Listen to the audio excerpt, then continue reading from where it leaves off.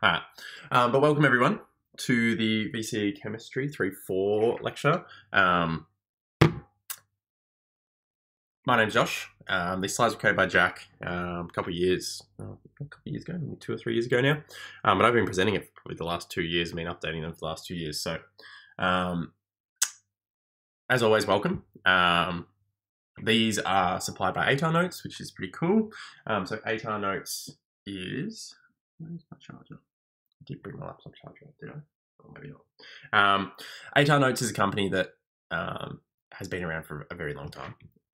I went to these lectures in person back when I graduated, so that is a long time ago, but they're still kicking and still doing their thing. There's lots of free resources. I'm sure you all know about it. You've all been here. You've all come to this, so you'd know all about these free resources. If you've got any questions about this stuff, please feel free to ask. Brand new website, and there's some more resources that we will talk about as we go through. Now, I reckon I left. No, I didn't. My laptop charger.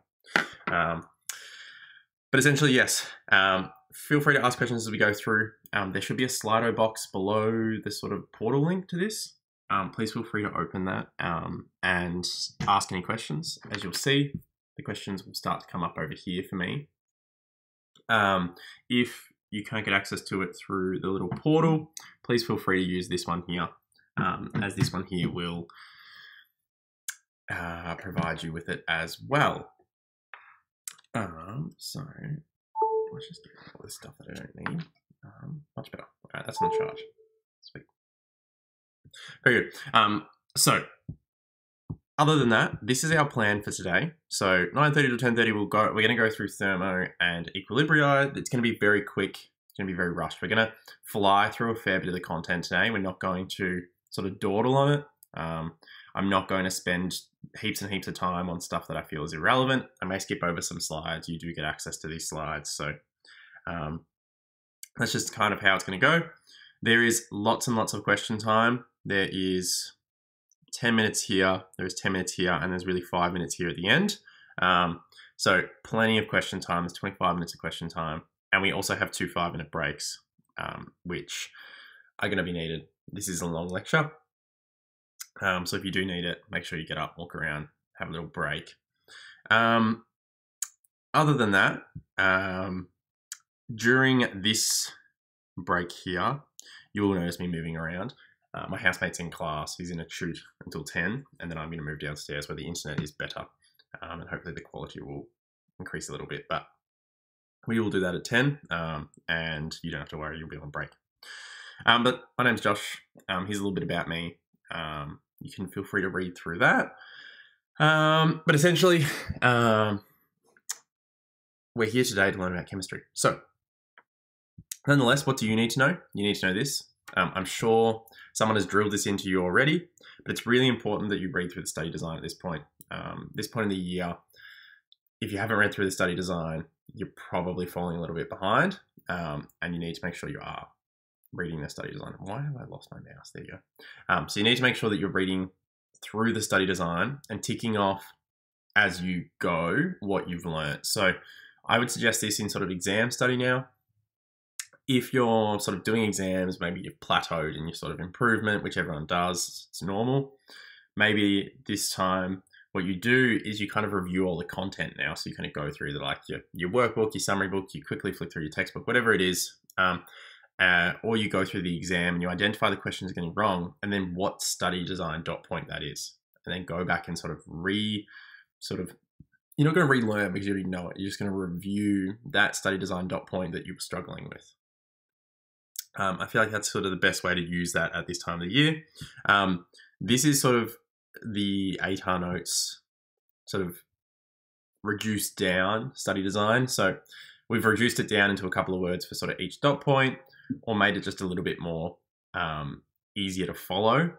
This doesn't have nearly as much detail, and therefore I say that you still need to read this one. But this is a good guide as well. If you have been through this one, now to kind of just use this as like your basic end guide. But these are what you need to know essentially for your 2 units. I'd say 4 units, but it's 2. So fuels. Now we're going to move fairly quickly through sort of fuels and equilibria. We're only going to go through it in about half an hour. That's because the content isn't that heavy. It's actually pretty sort of straightforward stuff. These are sort of the easier questions in the exams. There's a couple of practice questions which I'll actually spend some time on. But a lot of this stuff we're going to move through pretty quickly. So if you feel like it's going way too quick, please don't worry, you will get the slides and you will get access to this recording. These recordings do go on the ATAR Notes website. So hopefully this is working and people have found this, by the way.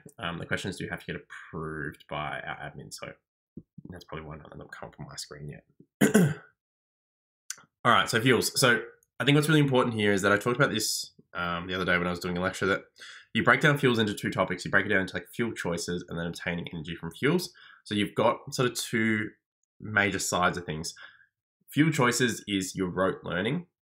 It's your qualitative information. So it's your biofuel versus petrodiesel, sort of your biodiesel versus petrodiesel, your viscosity, all those sort of things. It's the wording. Whereas obtaining energy from fuels is the maths. This is most of this topic. As much as there is a bit of rote learning and you do need to write a bit down, they love to use the maths questions in fuels, which come up a fair bit. So one of the really important things is a definition of fuel. A fuel is a substance that can be reacted with other substances, leading to the release of energy that can be harnessed for a specific purpose. Important, why? Because it's specifically asked for on the study design that you know a definition of fuel. So this is the definition I would go with. Again, it's not one of those ones you need to learn word for word, but the wording is still important. You don't want to go ahead and say fuels can be combusted, because lots of things can be combusted. It doesn't necessarily need to be a fuel. So really important that you sort of have a definition ready. That is a possible question in an exam. And then really important, you know how to define these four concepts: renewable, non-renewable, biofuel, fossil fuel. I'm sure you all know these by now. Renewable, it's sort of the ones that can be replenished. I like to think of renewable and non-renewable as sort of, renewable is that you can replenish it as quickly as you use it. Non-renewable is you cannot replenish it as quickly as you use it. Biofuels and fossil fuels, those ones are also are pretty sort of straightforward definitions that I'm sure you've been through a few times. And then a few of the different ones here that I'm not going to spend a lot of time on, but these are the bios that you definitely need to know. So you need to know biogas. I think what's really important here is just knowing why biogas has less fuel than, or less energy than a fossil fuel, such as coal seam gas, which is its equivalent. It's because there's not as much methane. If you look at this here, you don't need to know this stat. Don't worry about the numbers here. But biogas is not 100% CH4. Therefore, we actually don't get as much energy out of it, even though it's the exact same sort of molecular compound as coal seam gas, because they're both CH4. So they're both a C with 4 H's around it. Like, that's essentially what it is. And you'd think, oh, well, if I'm combusting that, I get the same amount of fuel. Well, in actual fact, in biogas, the difference is that it's not as pure. So that's the only reason there. It's a bit like, I like to think of this in comparison with coal.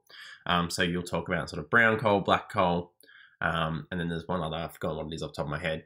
But we all know that black coal gives the most amount of energy because it's got the least amount of water in it. Whereas when brown coal, it's just a little bit less pure in its carbon, so therefore there's a little bit less energy coming off it, and so forth. So you get those energy levels. Same thing here is kind of comparing, like coal seam gas is the most, and then biogas is the next. So bioethanol, this is produced by the fermentation of glucose by yeast. Really important that you sort of understand that key concept. I'm sure you've all done an experiment like this in class at some point, but essentially you get ethanol and you get carbon dioxide and you put glucose with yeast. It's a bit like the human body, except the human body produces lactic acid instead of ethanol, but same sort of concept. Often used for vehicle transport, you'll see it in like the E10 fuels. Cool. Biodiesel, this one's really important. Understand biodiesel. So it's produced using fats and oils, or animal fats really, in a transesterification reaction. Essentially what we do is we add a methanol. So this one has to be obtained elsewhere, but we add a methanol to our fatty acids. So we go to fatty acid and then we have our methanol added on. So this will actually be our methanol here. This will be our fatty acid here. So I'll make that look a little bit more better, a little bit cleaner for you. But essentially that there is your methanol. Sorry, not your methanol, your fatty acid. I don't know why I said that. Too early in the morning, everyone. So that's your fatty acid. And then this one here is your methanol. And it's really important that you understand which parts of which, how to put them together. Now, transesterification reaction is more likely to come up in sort of your food chem. However, as I'm sure most of you have done a chemistry exam by now, they don't really split the questions up all that obviously. Sure, there'll be a pretty straightforward, obvious fuels question. There'll be a pretty obvious equilibriums question, and there'll be a pretty obvious sort of pathway / spectroscopy question. But then everything else is sort of merged in together. I'm sure you've all realized that by now. You go in and then everything's sort of merged in together, and little bits sort of jump off other little bits and so forth. Really important that this sort of concept, as much as it's fuels, a lot of the time will actually come up in food chem, and then vice versa. You have food chem parts come up in a question about this sort of stuff in fuels. So just important to sort of notice as you go through. And then we have some summary slides. I'm pretty sure you have access to slides. If you don't, they are definitely going up. I know we've had some issues with just some other lectures getting them up, but they will be definitely going up. Here are the fuels and a little summary of them. So please feel free to have a look through them. Please do not worry about sort of learning the energy content. It's really, really not that useful. What's useful is sort of looking through here and sort of understanding the major sort of effects that it's having on both sort of the environment and the sourcing and the combusting of it. As it says here, VCAR does not want you to know the specific energies, which is good. And then we have here biofuels, same sort of thing. You've got the type of fuel, and then you've got sort of the production is actually pretty useful here. Again, energy content, not as useful, but kind of knowing that like which one is the least, which one is the most, etc. And then so forth. So advantages, disadvantages. I've left this in here because I think this is a really good way to study. For those of you who really struggle with sort of studying at this point, maybe you're going through exams and you're sort of not really feeling like you're improving or something like that, this is a really good way of studying. Sort of writing out little disadvantage, advantage tables, and like comparing tables, like comparing things, maybe writing out formulas and comparing different aspects of them. It's a really good way of sort of renewing your sort of knowledge of things. So writing down advantages of disadvantages of fossil fuels, advantages, disadvantages of biofuels. Again, I think this stuff's pretty straightforward for all of you. Advantage, renewables, the first thing you're going to say. Advantage, relatively carbon neutral. Now, for those of you who are wondering what is carbon neutral, it's a concept that you probably need to know how to define. Apologies. It's obviously spring again. I'm getting all my hay fever again, but nonetheless. Carbon neutral. So carbon neutral is essentially where the amount of carbon absorbed through the growth of the plant or the animal that is used to create the fossil fuel, create the biofuel, is this relatively the same amount that is then produced in combusting it. So think about it as we don't want to produce lots of carbon dioxide when we sort of combust things, but we do. That's the reality. But if we can offset that with how much we absorb when we make it, therefore, we've got a good balance. And having that good balance will allow us to essentially be carbon neutral. So yeah, there's another one there. And then this is the other one that's really important. You need to know how to compare biodiesels and petrodiesels. So how they're produced, and what is their bonding. Sort of, this is where year 11 content comes in, intramolecular versus intermolecular. So remember that your intermolecular is like, think of it like intranet is within a company, internet is between different companies. So intermolecular bonds are going to be between different molecules. Think about the bonding there, like what bonding is forming there, what is connecting.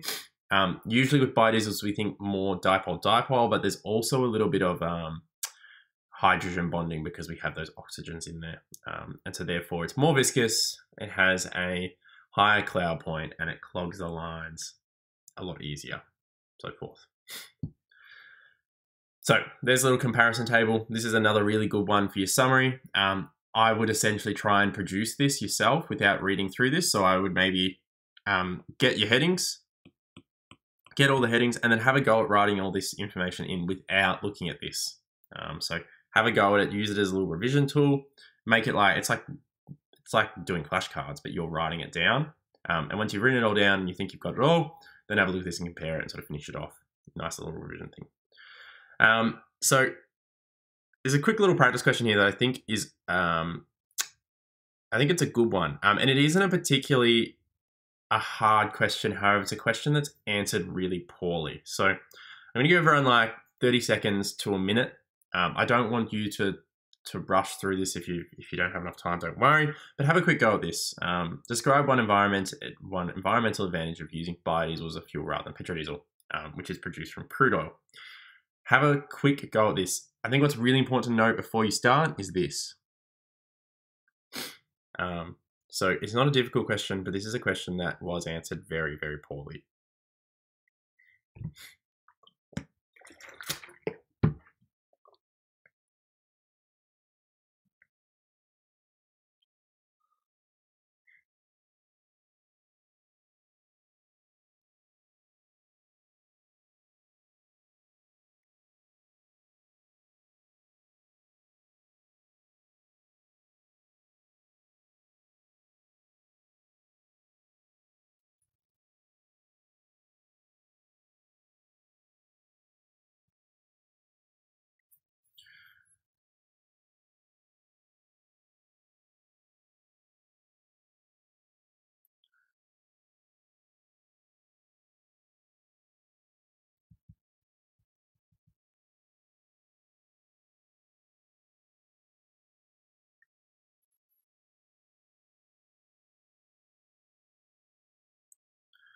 All right, hope they're given enough time. I think I've given everyone enough time. So this one here. I think what's really, really important about this question is they're asking for a comparison, in a sense. One environmental advantage of using biodiesel as a fuel rather than petrodiesel. So what we need to say is biodiesel does something which is advantageous when in comparison to what petrodiesel does. And that's what's really, really important. It's only asking for one, but this comparison, like this part of it, this is where the second mark comes from. So this advantage is sort of the first mark. This comparison is the second mark. And it's really, really important that you have both those aspects. So you could say something such as, I think a really common one that people used is that the production of biodiesel is less harmful on the environment when in comparison to petrodiesel, as petrodiesel may, in most cases, is produced from crude oil, which is obtained via drilling through marine life and ocean, and there's a high risk of spillage, whereas biodiesel does not utilize this technique. So writing something such as that. So as you can see here in the answers, it asks for 2 marks, an environmental advantage of biodiesel. So as you said, the production of biodiesel, which is via transesterification reactions, does not have a harmful impact on the environment. Therefore, in comparison to our petrodiesel, you then give the disadvantage in a sense. As much as it hasn't asked for the disadvantage, it's only asked for the advantage, it's 2 marks, and it's really important you understand that. When you are answering exam questions, this is my biggest tip, as you go through, before you even think about moving on from a question, look at the number of marks and tell yourself, have you answered the number of marks that are there? Was there 2 marks there that you wrote down? Or did you just write down 1 mark? So really important, that's what you look at. All right, now moving on. Universal gas equation, or what I like to refer to as the Pervenert equation. That's how my teacher taught it to me, and that's how I remember it. Really important about this is just knowing your different units. So as long as you know the units, you'll be all over it. Universal gas equation, you just get given that, so don't worry about that. But you need to know the amount of gas in moles, the liters, the kilopascals, and the temperature. And you really need to know how to convert to all of those from the other ones that you get given, like mass, atmospheres, mils, degrees Celsius, etc. Really important you know all that information, and therefore you then input it. Also really important that you understand this equation here, which is the SLC equation, where when this is at SLC, if we think about it, we're going to be at a consistent pressure, we're going to be at a consistent temperature, and likely that we'll probably be at a consistent volume. No, not volume, sorry. No, we won't be at anything else. These are going to be the outliers. Sorry, these are the ones that are different. This one is a number. This one is a number, and this one is a number. So therefore, you can do all the multiplication and division and whatever for these three, and therefore you can pretty much remove these three from the equation with one number, and therefore you're only left with these here. And we call this number 24.8. And how do we use that? Well, we refer to this as Vm, and we use this formula here. So you're left with moles, volume, and then the Vm. And this is in the data booklet. It's really important. You will find this in the data booklet. If you forget what the number is, 24.8, it is in the data booklet. And then enthalpy of change. So really important that we understand enthalpy of change. So delta H means energy change. Delta H requires a sign. Really important that you just understand sort of your basic exothermic and endothermic equations with this. I'm not going to go through too much detail on this. This isn't a great sort of picture. It's one made on PowerPoint, but remember it's going to look something like this. Remember that this is your activation energy, and then this is your enthalpy of change. So really important that you understand your different sort of aspects of that. Same thing for endothermic. You really need to know this one as well. So endothermic works in sort of the opposite way, where you go all the way up, and then you come down. And again, this here is the enthalpy change. This here is the activation energy. So really important you know how to draw those out and you know how to produce them. Now, endothermic, positive, exothermic, negative. So really important when you write out a thermochemical equation, you put this on there. It's important that if you are asked to write an equation, you do not put this on here unless you are asked to write out a thermochemical equation. It needs to be explicitly said in the question, otherwise there is no point in doing it.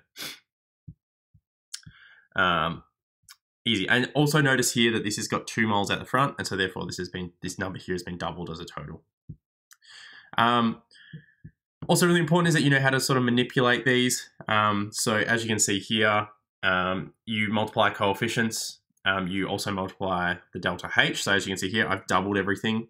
So double this to this, therefore I'm going to double this to this. If I reverse it, then I just reverse the sign from positive to negative. So as you can see here, this ended up on this side. So if you reverse it, you go from positive to negative. And also really important that when you add sort of 2 equations together, you just add together the delta H's. So negatives and positives, you just add them together. As you can see here, when you add a negative to a positive, it gets taken away, obviously. Well, it gets technically added, but the number as a sense gets taken away. So really important. There's another aspect here as well that is stated, and I don't teach it all that often, but I have left it in here because I feel like it's important. It has come up before. Understanding that delta H versus delta HC. Now, this is just a very mild thing. This will always be given on a thermochemical equation. You write out a thermochemical equation, you give this.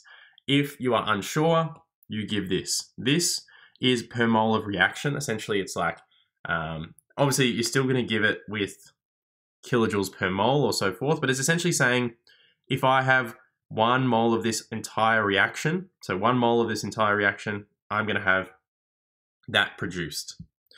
Whereas delta HC acts as like what is in your data booklet, because as you can see in your data booklet, you have this, you have heat of combustion in kilojoules per gram, you have heat of combustion in kilojoules per mole. This is essentially saying, notice how there's no signs on this. These are all positive because it's saying per mole of the fuel. It's not talking about the reaction, it's talking about the fuel itself. So this will only be given if you are asked to find the heat of combustion of a fuel, of a particular fuel, not a reaction of a fuel. So this is always in thermochemicals. It needs a sign. This one here is if you're finding one of a fuel. So if maybe you're doing like an experiment and finding a theoretical value. And then lastly, one other equation, Q equals MC delta T. I'm not going to dawdle on that one. I'm sure you all know what it is. Just remember to use your right sort of specific heat capacity. Usually you're given it in the question. Otherwise, water is in the data booklet. All right. Rates and equilibria. Now I'm going to fly through this one in like 10 or 15 minutes. This one does not need too much time. But essentially, once again, can be broken up into 2 aspects. You have reaction rates and you have equilibria. So reaction rates are essentially how quickly something occurs. Equilibria is like your yield, and it's like your irreversible versus reversible. It's your K values, it's your dynamic equilibrium. This is where most of the content is. This is where sort of the collision theory is, and you do need to know collision theory. So collision theory, it's just saying that chemical reactions result as collisions between molecules. So what's really important is there's two aspects to it. It needs to have sufficient energy, so it needs to be sufficiently energetic, so it has to have enough energy, and they must occur in the correct orientation. So sufficient energy refers to activation energy. It just needs to have more energy than the activation energy. We know this. Secondly, correct orientation. Things need to bump into each other the right way. Think of it like Lego bricks. You can't put the back of Lego bricks together. You can't put the front of Lego bricks together. It doesn't work like that. You need to have them in the right orientation for them to connect and then to form something. Therefore, that is collision theory in a sense. And then from there, we can then talk about how do we make our reactions faster? Well, we understand that collision theory told us that we need to have more collisions. So we need to have more of these collisions occurring, and we need to have these collisions occurring with enough energy for it to actually occur. So if we have more collisions occurring, we call this collision frequency. And if we want more of those successful ones, like we want them to be hitting with enough activation energy, we call this a proportion of successful collisions. Now, there are three ways to increase collision frequency: temperature, having a high pressure or concentration, and having a higher surface area. So this essentially just provides more places for things to bump into each other. And then method two is increase the proportion of successful collisions. Well, temperature is there again, so this is the one that fits in both, and then a catalyst. So a catalyst will bring everything down. So as you can see here, this slide just essentially gives a summary of each of the first three methods. So you increase the temperature, fast moving particles, more collisions. Increase concentration, well, there's going to be more particles. There's more people in a train, you're going to bump into more people. Think about it, you go to a Collingwood-Carlton match and you take the metro train afterwards, you're going to be bumping into each other. You go to a St Kilda Doggies match, the train afterwards is going to have like 10 people in there. Maybe St Kilda North would have been a better one, but you know what I mean. Higher concentration of people, more pressure within the space, you're going to have more frequency of collisions. And then increased surface area, same sort of thing. You're going to have more people, more bumping. And then rates of a reaction. So increasing the temperature, the first thing is the temperature doesn't affect the activation energy. It just increases the number of particles that have more energy than the activation energy. More energy than activation energy, the equation occurs, the reaction occurs. Cool. Catalyst, on the other hand, doesn't increase the amount of energy within the system. It just lowers the activation energy, and therefore there are more particles that now have more energy than the activation energy, even though there's been no change in the overall energy. What's really important about that is this. It provides an alternative reaction pathway. If you are asked to describe a catalyst and how it works, you're not going to say that it lowers the activation energy and that's just about it. You are going to say that what it does is it provides an alternative reaction pathway and therefore allows for more molecules to have sufficient energy within the reaction. So essentially you're saying that it's providing an alternative pathway to get there. So I like to think of it as this. This was the original pathway. This had lots and lots of activation energy. Wasn't very useful. This is the new pathway. Doesn't need nearly as much. A lot less, much better. So think of it like that. Although we arrive at the same place, we start at the same place, we just take a different path. It's like taking a different road. It's like taking the freeway compared to the highway. The freeway's at 110, the highway's at 100. You're going to get there quicker, and more people are going to get there on the freeway in a set amount of time. And the Maxwell-Boltzmann curves, really important you understand these. These are things that I feel like I neglected a little bit. It's funny that you can teach them through a meme, and this has been there for like 3 years, and I'm just never going to update it because it's actually a really good diagram. If you're going to increase the temperature of a Maxwell-Boltzmann curve, this is what's going to occur. What does that mean? It means that the whole curve is going to flatten and sort of spread further forward. Think of it like that. It spreads further forward and it flattens. The area under this versus the area under this is the exact same. The activation energy is in the exact same spot. It's always going to be just here. It's not going to move. Essentially, all that's happened is that because the curve is sort of flattened and gone forward, you have more area under the graph, or more molecules in total that are above that activation energy. Because the area here is smaller than the area of this one here, which is much larger. Same thing over here, except it's a little bit different how it changes. This one, the graph itself doesn't change, the activation energy does, and this is for the use of a catalyst. So the activation energy goes backwards, and that's how we get that one to work there. So rates of reaction versus extent of the reaction. So rate of reaction is how fast the reaction occurs. It's what we've just been through. We're now going to go into extent, which is more about equilibria stuff. So what's really important here is understanding a dynamic equilibrium. I'm sure you've all heard it before, but if you haven't, it's another thing you need to know how to define. Not explicitly said in the study design, but you do need to know how to define it. It just comes up and they expect you to define it. Essentially, dynamic equilibrium is where a system reaches equilibrium and to the naked eye, it appears like nothing is occurring because there's no more change occurring. However, if you look at it on a molecular level, the forward and the reverse reactions are still occurring. They're just occurring at the same rate to which it looks like there is no change.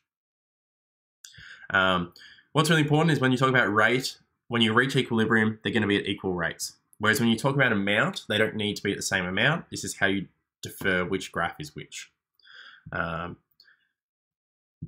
Also, equilibrium constants. I think equilibrium constants are probably the most important part of this, all of this. Why are equilibrium constants important? Because people always get them wrong in exams. Really important, products on top of reactants. And this is the formula. What's also really important about K values is the only thing that changes a K value for a reaction is the temperature. So if you change the temperature of a reaction, it's going to change the K value. If you keep the temperature constant and you just change the amounts, it's not going to change the K value. It's always going to reach the same equilibrium K value. So that's also one really important point. Really important that you understand which way a K value will go if you heat or cool an equation. So if this is an exothermic equation, so we're going to call this an exothermic equation because it's got a negative. I like to say that this side is the hot side. That's a terrible H, apologies. And I like to say this is the cold side. Now, why I say that is because if I heat this equation up, this equation will want to cool itself down. So which way is it going to go? It's going to go towards the cool side. So by going towards the cool side, it's going to increase the number of reactants. And it's going to reduce the number of products. Therefore, overall, it's going to reduce K. If it was the other way around, we cool the equation, we want to heat it up, we'd go to the hot side, we'd increase the number of products, reduce the reactants, increase the K value. One way of thinking about it as well. So as you can see there, in general, that's a good way of thinking about it. Good little summary slide there, I do like that one. And then also really important, you know how to manipulate a K value. So therefore, if the K value changes or the equation changes, you know how to manipulate it. I'm just going to leave these slides up. You can have a look at them. As I said, you will get access to these, but don't worry too much. And then also what's really important with this is understanding the Q value. Now the Q value is the reactant quotient. It's calculated the same as K. It gives a relationship between the amount of reactant and the amount of product at a given time. What's really important is that the Q value is essentially K, but just when it's not at equilibrium. If you get to equilibrium, it's no longer a Q value, it's a K value. What's also really important is understanding which way we shift. If we shift to the left or the right. Now think about it. If the Q, whoa, didn't mean to do that. Apologies everyone.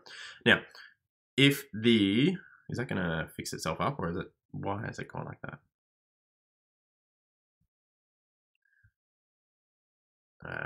Give me a second. Much better. Apologies. Now, if the Q value is greater than K, essentially what you're thinking is that the products in Q are greater than the products in K, and therefore the reaction needs to go backwards. It needs to go back towards the reactants to get what we want out of it. So essentially that's what needs to happen from here. Also, I don't know why this is completely gone skew width and it's gone a weird size, but we will fix this in the break. So essentially, that's essentially what happens there. If Q equals K, there's no change. It's important to understand that that is now a K value. It's no longer a Q value. So we have a practice question here. Now, this is a really, really good practice question. I'm going to leave this one up. If we have time at the end, we're coming back to this practice question. Because this is a really good practice question that students always really struggle with. So we will come back to that one if we have time. Now, Le Chatelier's principle, one of those things you need to know as well. So you need to know how to sort of apply Le Chatelier's principle, but you also really need to know how to just say Le Chatelier's principle and be like, hey, this is Le Chatelier's principle, and put it out there on a screen. If a system is in equilibrium, is subject to change, the system will spontaneously oppose the change. Important you know that. Also, there's rice tables or ice tables, whichever way you like to put them out there. I generally use ice tables, not rice tables, but they're exactly the same. There's just you put the letters at the top. Awesome. There are some practice questions here. Please feel free to go through it. So we're about 2 minutes over. That's okay. We also have that multiple choice question I want to go back to. So we're a couple minutes over, but that's okay. Quickly, before I start answering some questions, just a few little, how do I describe it? A few little promos. So essentially the first one here, really important. I work for a company called TutorSmart that is owned by 8R Notes, which is why I'm here today. Now at TutorSmart, we sort of tutor and we do weekly classes. So every week I have a class, goes for an hour and a half. Those students sort of get my email. They can ask me questions via email. When I do respond, I'm a little bit of a slow responder. But essentially there are slides, there are worksheets every week. At the moment, we're going through practice exams that we've created. So there's practice like exams that are exclusive to sort of TutorSmart. Essentially, the recordings go up every week, but what you'll get if you sort of do it now, so usually you pay like a weekly fee. What you'll do now is if you pay sort of that value there, you get access to all your classes and you get access to all of the year's content. You get access to all of the recordings, all of the worksheets, all of the exams, all of the content that's up. So you'll get access to all of that right now if you sort of sign up now. But that's sort of one thing there. You can have a look at that online at tutorsmart.com/exampass. We also offer one-on-one tutoring. I love that that's the back of Seph's head. Seph's one of our methods tutors. I love Seph. Seph's great. But nonetheless, I don't actually offer one-on-one tutoring. This box is meant to be my times that I'm available and the subjects I offer. I don't actually offer one-on-one tutoring, unfortunately. Being a medical student, I don't really have enough time to do that outside of sort of classes. But there are lots of really good chemistry tutors, ones that are far smarter than me, that are worth going and having a chat to. So 100%, if you have time, or this is something you're really interested in, you can book an info call, and Davey, who sort of runs the program and is my manager, is awesome. He'll get in touch with you and sort of chat you through what it is and all that sort of stuff. So definitely worth a shout. Now, quick question time. We're going to take 5 minutes. We'll do some questions and then we will jump into what is next. Now, I'm sure, have you sort of all seen in the box that you can approve sort of questions that are at the top? Please feel free to go through and do that if you want to.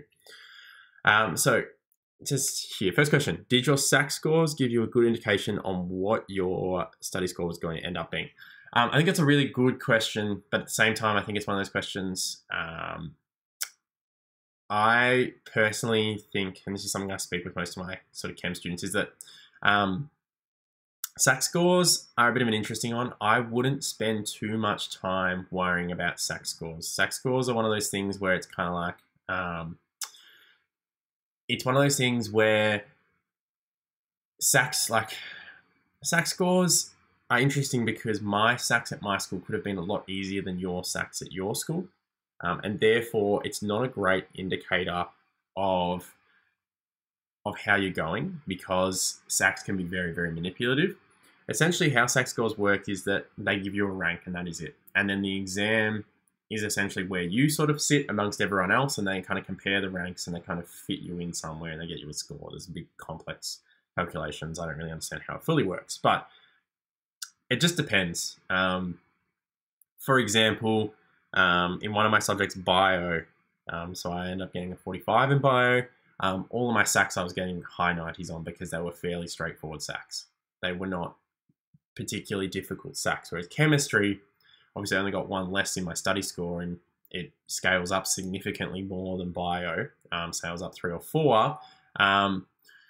Essentially, if you think about it in that sort of sense, I did probably better in chemistry overall than I did in bio, but I didn't get nearly as good SAC scores because my SACs were significantly harder in chemistry. So I don't think they're a great indicator. I wouldn't be sweating on them. I wouldn't be sitting there putting them into a calculator and going, all right, I'm going to get a 42 because I've been getting this in my sacks. Or I'm going to get like a 31 because I've been getting these in my sacks. I wouldn't worry about that as much. I don't think they're a great indicator of how that sort of stuff works. But it's a good question. I wouldn't stress too much on sacks, if that sort of makes sense. Is EA an approved acronym? Interesting question. I'm not sure. I essentially write mine like this. This is how I put mine. Activation energy. I like to do E to the little a. E is definitely an approved acronym because it's energy, and they love to use that. E to the A I think is fine. I don't see any issue with it, so I would happily use it, but make sure you use the little capital A at the bottom like that. I think that's a fine acronym to use. And a lot of the time, as long as you say what it is, so you go like activation energy is, and then you put in brackets like A to the E, and you've done that at some point, then you're fine for sort of using that from then on. What we say has a lot because the carbon is partial. That is to the degree true, but it's also partly because of the sort of impurity. So one of the easier way of thinking about brown coal. So brown coal is an interesting one because yes, it does partially oxidize, but a really easy way of thinking about brown coal is this. If you've got like, this is, I don't know, this is coal. I'm sure coal doesn't look anything like this, but I'm just going to draw out coal like this.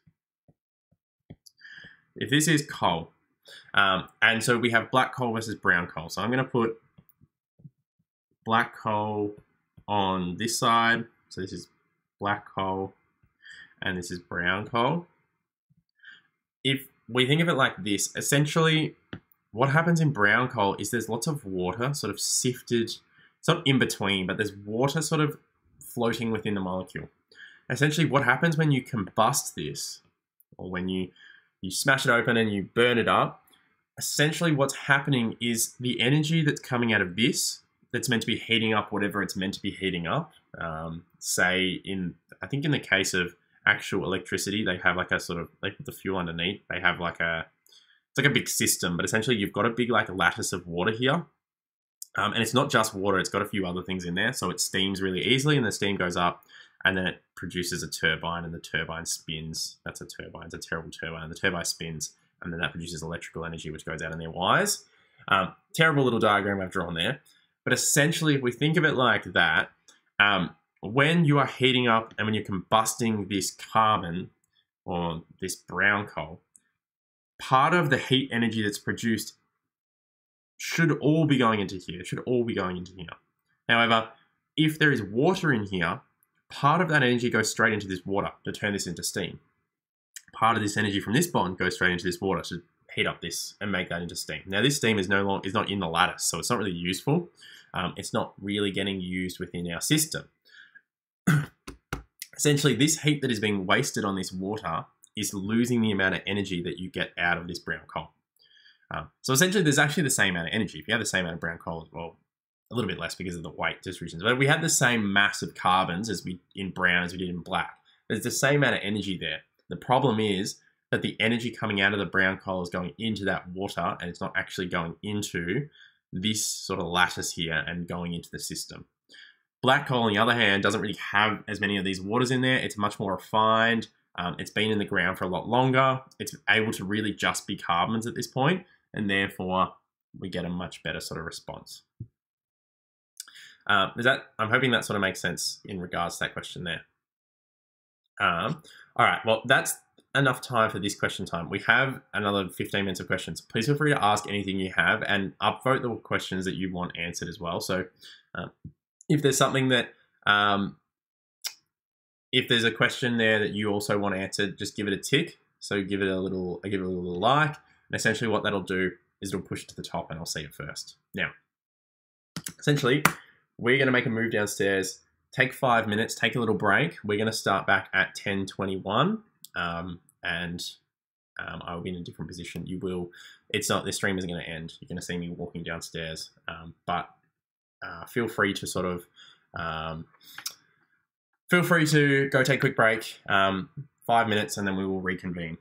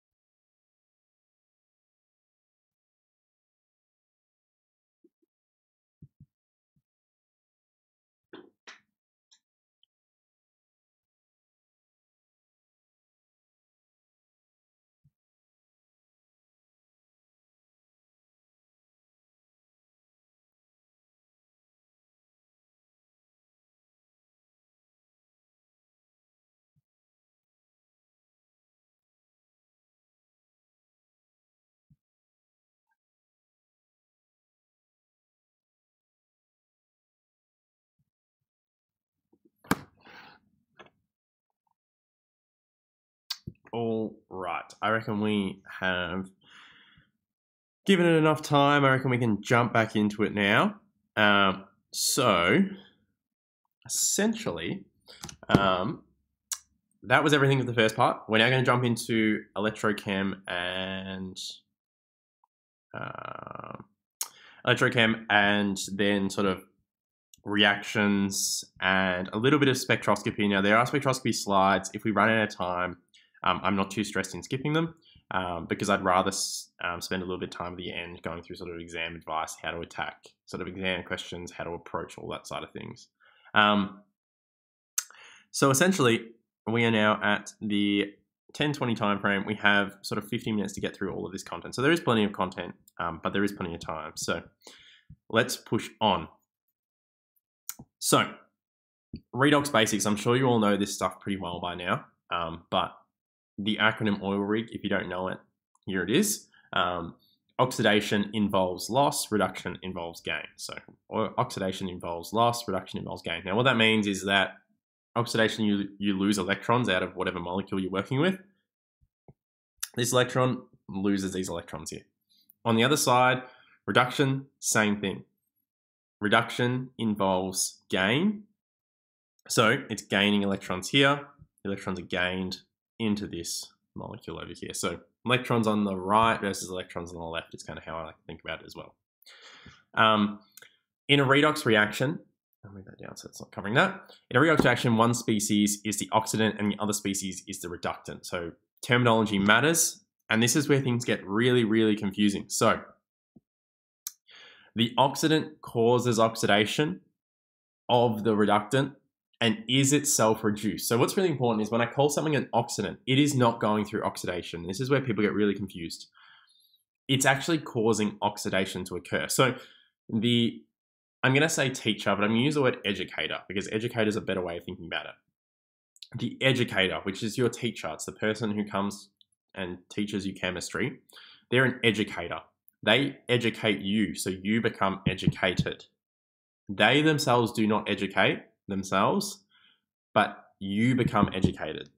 Really, that's kind of a good way of thinking about it. So the educator, which is the teacher, is going to get you to be educated. But you are itself, not you, like the teacher itself is not going to be educated themselves. Same thing for an oxidant. The oxidant is going to cause the other species that's within the reaction to go through oxidation, but it itself is not going to be oxidized. It's actually going to be reduced because the other species is going to be a reductant, and the reductant is going to cause that original species to go through reduction, but it itself is oxidized by that other species being an oxidant. So think about it in that sense there, that it itself, what its name is what it's causing others to do. So an entertainer itself isn't entertained, it entertains everyone else. Everyone else is entertained when they're around the entertainer. So another way you can think about it is teacher does teaching, just like oxidant does oxidizing. Cool. Oxidation states, very appropriate meme. This meme's been here for like 3 years, and yet it's still so appropriate. It's even more appropriate now than it ever has been. But essentially, oxidation states. So this is the backbones of chemistry when we talk about redox. So how can we determine which reaction is redox? We need to look at oxidation states. So we'll come back to that in a second.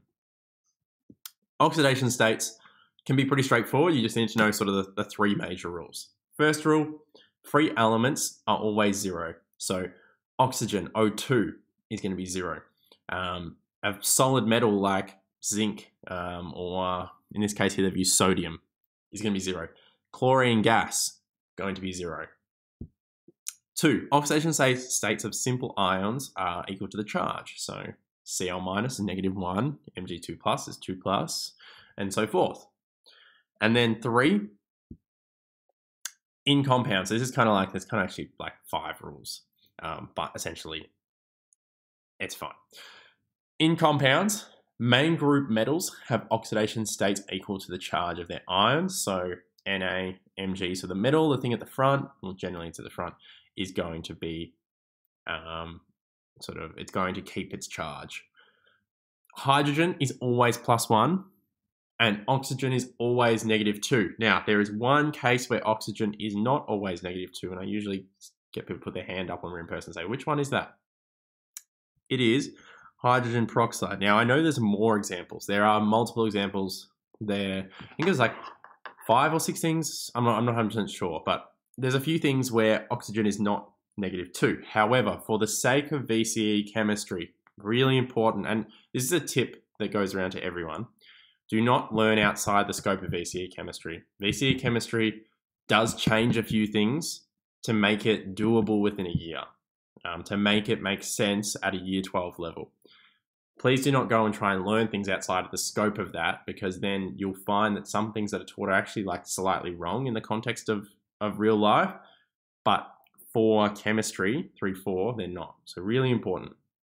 But essentially what you'll find is that oxygen is always -2 unless it's hydrogen peroxide for chemistry, because in VCE chemistry, this is the only example that's ever come up in an exam where oxygen was not -2. It's the only one that they kind of explicitly want you to know, and it's hydrogen peroxide. Now, in this case here, these are +1s and these are -1s. So you end up having 2 +1s and 2 -1s. Hydrogen peroxide, if you're wondering where you've heard it before, it's a deadly it's a deadly, I'd say it's a gas, it's more of a liquid. It's the capsules. So a lot of the spies during World War II would have the capsules put in there. They'd actually have one of their teeth pulled out, and they put a capsule and a fake tooth there. And it would sit sort of lower so that you wouldn't, when you're eating your food, it's not going to crack. But essentially, if you bit a certain way, you could crack it open, and essentially it would really release hydrogen peroxide into your body. That's one of those things. There was actually another molecule they used as well. So there was 2 types, but hydrogen peroxide was one of them. So it's a deadly molecule. Essentially, that is hydrogen peroxide. Sum of all oxidation states must equal the charge on the species. This is where you do those simple those maths equations. Cool. So if we look at these ones here, which of these is your redox equation? Well, which one changes? Which one has changing oxidation states? Well, 3 is the only one. 0 to +3 and 0 to -1 are the only ones that change. So therefore, not redox, not redox, redox. So we only have one here that's redox. It's really important you understand your oxidation states to understand which is redox and which isn't. If the oxidation state reduces, then the species has been reduced. Cl goes from 0 to -1, so therefore it reduces. If the oxidation state increases, then that species was oxidized. Awesome. So how do we actually figure out half equations though? So half equations are then the next step on from oxidation states. And to figure out a half equation, what you'll be given is you go into a question and they'll give you they'll give you 2 molecules. I'm like, this is the starting species, this is the end species. How do I get from this to this with a half equation? You're going to use the Coase method. Now, before we start this as well, I think it's really important as well, is half equations it's really important that when we talk about half equations, they are theoretical. Half equations don't occur in isolation in real life. So redox will only occur if you've got both oxidation and reduction, and that's a really important concept to get your head around. If you don't have oxidation, you've just got reduction, like you've got a reduction half equation, not going to happen in real life. You have to have both occurring. So therefore, half equations don't actually occur in real life, only full equations.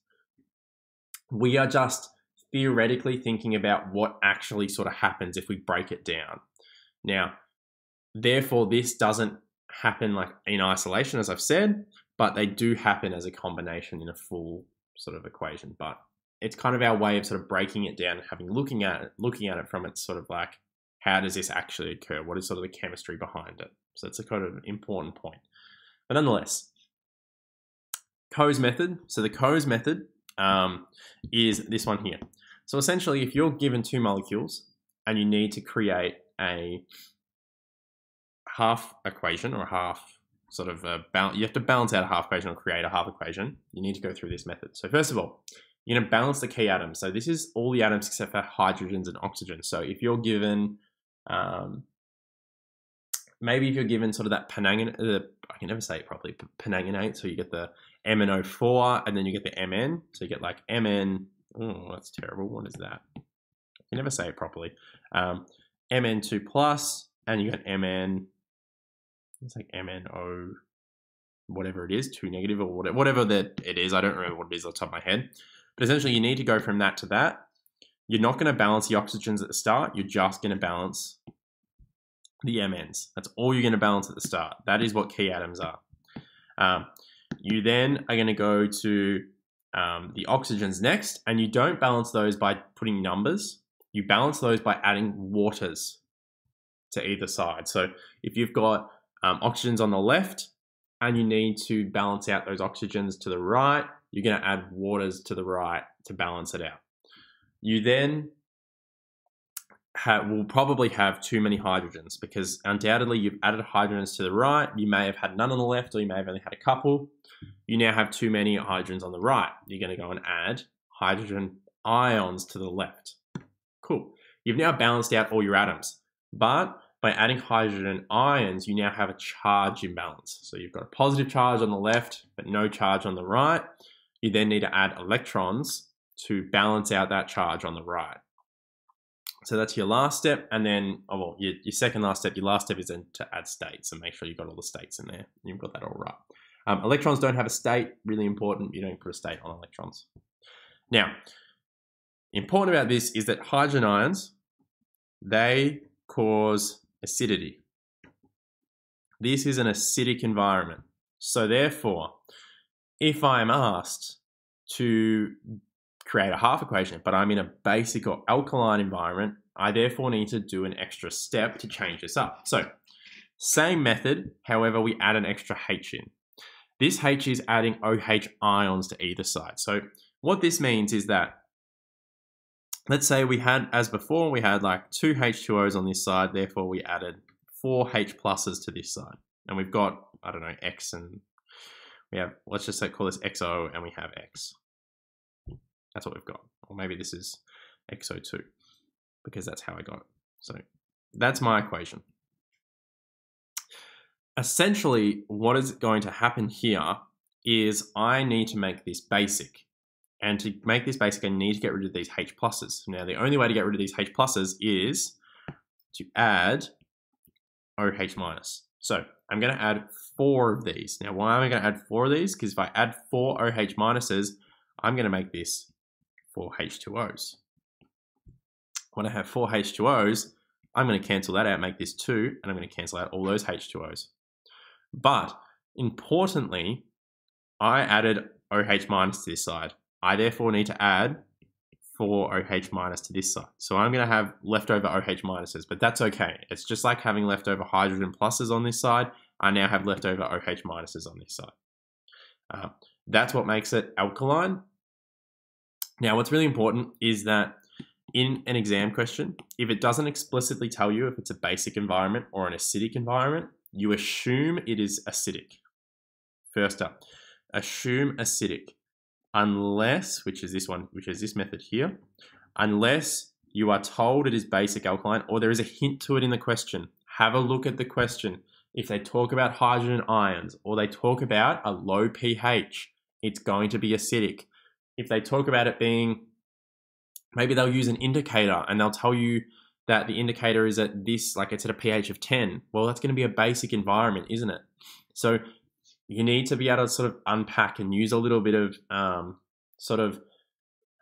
decision making and sort of detective work just to check that it doesn't actually mention it explicitly anyway. Now, it's actually quite likely they just won't mention anything, but it's also as likely that they'll mention something and just keep it quite hidden. So really important, you know that if there is nothing there, it is acidic. If there is, then you go with what it's sort of indicating. And so moving on from that, we move on to galvanic cells. Now, galvanic cells are in everything. They're in your laptop, they're in your phone. Really important, you know how to sort of label out a galvanic cell. This is how I would draw out a galvanic cell. I think this is the best way to do it. What's really important is you label each electrode, you label the electrolyte, you label the internal circuit. Make sure you have a suitable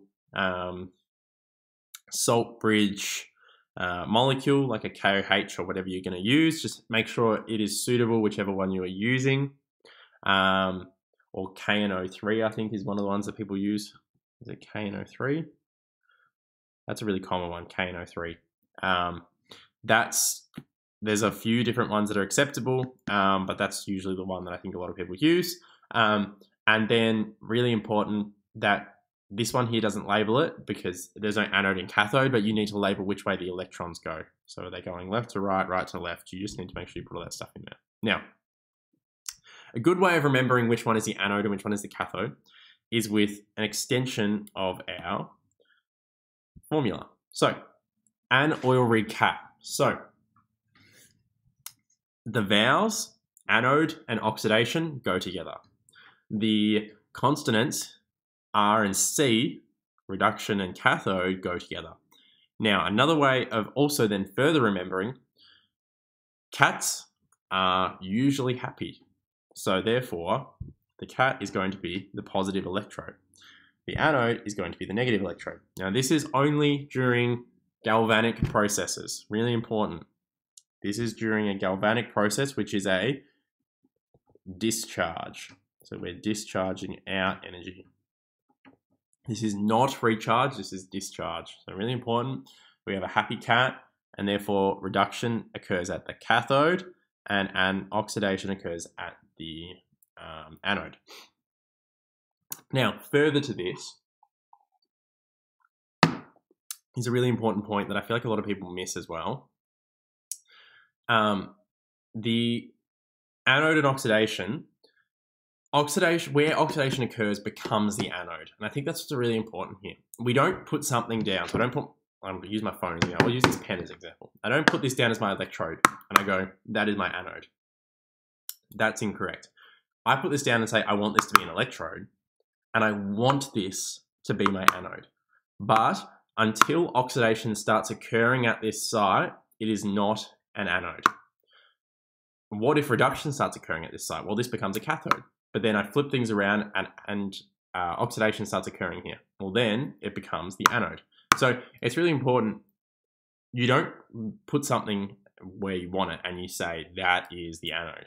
The anode is only where oxidation occurs. So you need oxidation to occurring to call it an anode. Sort of one of those sort of mutually inclusive things. The other point is understanding your electrochemical series. What's really important about the electrochemical series is that it is at SLC, and as you can see here, we have increasing oxidant strength and increasing reductant strength. So oxidant strength goes up, reductant strength goes down. We always use the strongest reductant and the strongest oxidant, really important. That's what will react. So as you can see here, so you see the following reaction will be able to be used in a galvanic cell. What if we replace the Cu2 plus with Mg2 plus? Well, no, it's not going to work. Why is it not going to work? Because if I use Mg2 plus, we have bottom left, top right. It's not spontaneous. This would have to be electrolysis, but we're not working with electrolysis right now. We're just working with galvanic. The other thing as well with electrochemical series is that you're always going to work with the strongest oxidant and reductant. As you can see here, these two are going to react, not these two. These two are not, the top two are not going to be the reactants, the ones that are reacting or doing their redox thing. Essentially, you're going to have the strongest oxidant and the strongest reductant being the things that go through redox. So also what's really important is that the electrochemical series is at SLC. So if you're not at SLC, you cannot use electrochemical series. Now, this has actually come up in an exam before where they gave you a question that was not at SLC and they expected you to use the electrochemical series. Students that commented that the electrochemical series could not be used because of not being at SLC actually got marks as much as those who did it with the electrochemical series. So important, if this was to occur, it won't. Still do the question. Please don't write down like, oh, it's not an SLC, I can't do it. Just still do the question, but do mention that. I would just mention, write down and say, look, I wish this needs to be at SLC, so therefore this question doesn't theoretically work or something like that. Very unlikely it will happen, but it has happened in the past. So I'm not 100%, I thought they did, but I'm not 100% sure how the sort of marking went there, but I'm pretty sure they did give out marks, but one of those things. Now, electrochemical series. Also really important is to understand sort of the E0 values. So if you have the E0 of the cell and you have the oxidant, take the reductant. you get these values. It's always going to have to be positive, the E in order of a cell. So just another point. Then moving on, we have fuel cells. So fuel cells are sort of galvanic cells that are a specific form of galvanic cell. Why are they specific? Because they require a consistent supply of fuel. Whereas like in a galvanic cell, you kind of just put the fuel in there and you just leave it there and it kind of does its thing. Or you put whatever you're putting in there. In a fuel cell, you have to have a constant supply of fuel. They don't run out. They just have to keep having this supply given to them. What's really important about fuel cells is that they have an extremely good conversion of fuel to sort of electricity, or our conversion rate. So essentially, if you think about it, when you have a fuel and you combust it, you actually lose a lot of energy in that combustion process. I'm sure you've all learned about this before, but it's a terrible process. You get like 20 or 30% of your energy actually go into what you need. Fuel cells are somewhere around 99%. You get most of the energy of the chemical energy converted into the energy of the form that you want, which is electrical energy. However, the reason that we don't use them is because there are a couple of issues. So they're fiddly, they're quite an expensive piece of technology to produce and then to maintain. And a lot of the time, the best fuel cells work with hydrogen, and then we talk about the issues with hydrogen. So hydrogen is a highly flammable, highly explosive molecule that needs to be stored at high pressures and is quite expensive to store because it needs to be stored in quite expensive sort of containers and tanks. Therefore, it's just not a practical thing to be used unless, you know, you're working for like Elon Musk or someone who has a lot of money like NASA. So when we talk about fuel cells, they're really practical in terms of conversion, but they're really impractical in terms of their just general practicality other than the conversion. Everything outside of the conversion, fuel cells are not that useful. So as you can see here, this is a fuel cell. They work a little bit different. They have electrolyte rather than a salt bridge. And you can see that they're kind of in contact with each other because we need things to move across sort of the salt bridge, like the H+ ions here. I really like GIFs of fuel cells. They kind of make things really simplified. So if you're looking at a fuel cell and you don't know what's going on, search up a GIF of that fuel cell and it will simplify everything that's going on, as you can see here. And it actually makes everything super more straightforward. Like it just makes sense. Everything sort of makes a lot more sense when you look at it this way. And that's how a fuel cell works. So as you can see here, the main difference is they need a continuous supply. There's a few other subtle differences, but you really just need to know that they need a continuous supply of reactants.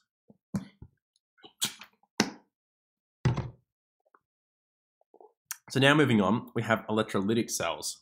So here's a little quick summary before we jump in. So electrolytic cells are really important because essentially what happened before is we went spontaneous. We went like this. Essentially what's actually happening now is we're doing the opposite. We're going non-spontaneous. We're actually going to go from bottom left to top right. So in this case here, we may have had this again, but in this case, we may have had Zn2+. In this case here, these two react. Now what's really important is what if I also had, and I'll do this in orange, I also had this and I also had this, as well as the other two. Well, this isn't going to react, this isn't going to react, and this isn't going to react. Why is that? It's because we're always going to work with the strongest oxidant and the strongest reductant still. So if I look at it like this is the strongest oxidant. So strong, we'll go strong ox. And this is the strongest reductant. So it's really important that you work with the strongest oxidant and the strongest reductant. So as you can see here, there's also the concept of molten cells, which is something that is important because we have water. So when we have water present, other things will react. So like the water will react. So as you can see here, water is up here, water's down here, but it needs to be in the presence of O2. So if it's not in the presence of O2, then it's not going to work. You also have water all the way down here. So essentially, if I have, in this case here, I have NaCl aqueous. If I have NaCl aqueous, I've got this, and I have this. And I have this and this. Which of these is the strongest oxidant and which of these is the strongest reductant? Well, this is the strongest oxidant, so the SO, and this is the strongest reductant, so the SR. So I'm actually just going to have water reacting with water. It's a waste of time. I don't need to do this. It's not going to help me, and it's useless. So essentially what's happening here is I've got water reacting with water. Now, what if I made it molten? Now, that means I heat this up to a really high temperature where all the water has sort of steamed away, and now I've just got like a liquid form of NaCl.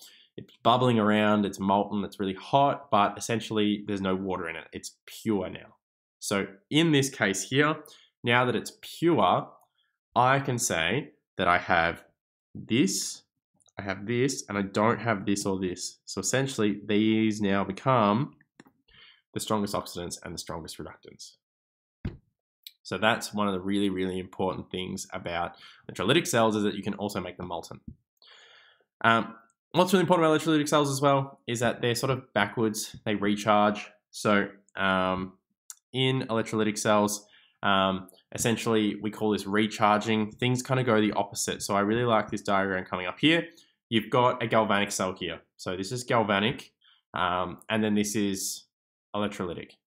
So this is an electrolytic cell as a whole, but this is it in its galvanic phase, and this is it in its secondary phase, or its recharge phase. As you can see here, what's important is that this has always stayed negative. This has always stayed positive. However, this has now changed to the anode because oxidation is now occurring there. This has now changed to the cathode because there's now reduction occurring there. So as I said before, you can't put something and say, I want this just to be the anode. Well, as you can see here, it's the anode here, but back here, it's now the cathode. So you can't really control those side of things. What's also really important here is which way the battery goes. It's always something that kind of comes up in exams and something you just need to know without it ever really being taught. Because during discharge or the galvanic phase, you see that this is the negative side. Therefore, the negative side of the battery is going to be on this side. So make sure the negative side of the battery is on the negative side, and the positive side is on the positive side. It's just kind of like on the salt bridge, how your cations go to the positive side and your anions go to the negative side. Same sort of concept, but here we're on cathode and anode. And hopefully that sort of simplifies things down. Now, we've gone a little bit over halfway through that session, but that is everything for redox. Now, that's not everything for redox in a sense, because redox is massive. Redox electrochem and fuel cells is huge. The topic is huge, and it's definitely one of the more difficult topics. So if you are struggling at any point in time with redox, I just suggest going into doing exam questions, because exam questions are as difficult as they come, but they also teach really good basic concepts. They always sort of break down to the basic concept. Even if you read through a question, you have no idea what you're doing, you have a go at it, you get it wrong, but then you go and look at the answers and you'll see in the answers, it always goes back to the basic concepts. It's really annoying, I agree, but it's just one of those things. It will always go back to the basic concepts, so it's worthwhile going and doing exams and having a look through them. But let's move on to our organic chemistry. Now, this part of organic chemistry, I'm not going to spend too much time on. I'm sure you all know how to name molecules. You've been doing it since year 10. It's not a difficult concept. What's really important though is one thing that I've highlighted here is this IUPAC. Why have I highlighted that? Because it comes up all the time. They say, give the IUPAC name of this molecule. And students, a lot of students I find, I've never heard of that before, kind of go, they start sweating. They're like, what am I meant to do? I don't know what's going on. I'm going to simplify this down for everyone. It's just the system. It's the name of the system that we use to name molecules. So when we use meth, eth, prop, and we use the ane, ene, ine, we have the prefixes, the suffixes, all of that stuff. That is just this system. So there are multiple systems out there. This is the system that's more widely, it's the one that's really exclusively widely used. And it's just the name of the system. So essentially, if you see that name, don't worry. Essentially, it's just asking you to name the molecule as you've been taught. So as you can see here, butene, pentane, octobutane. Awesome. So There are some steps to going through it, but I'm sure you've all been through it before. But essentially, I like to think of it as like my sort of step process is count the number of carbons, and then give a name to that part. So bute, eth, meth, whatever it is.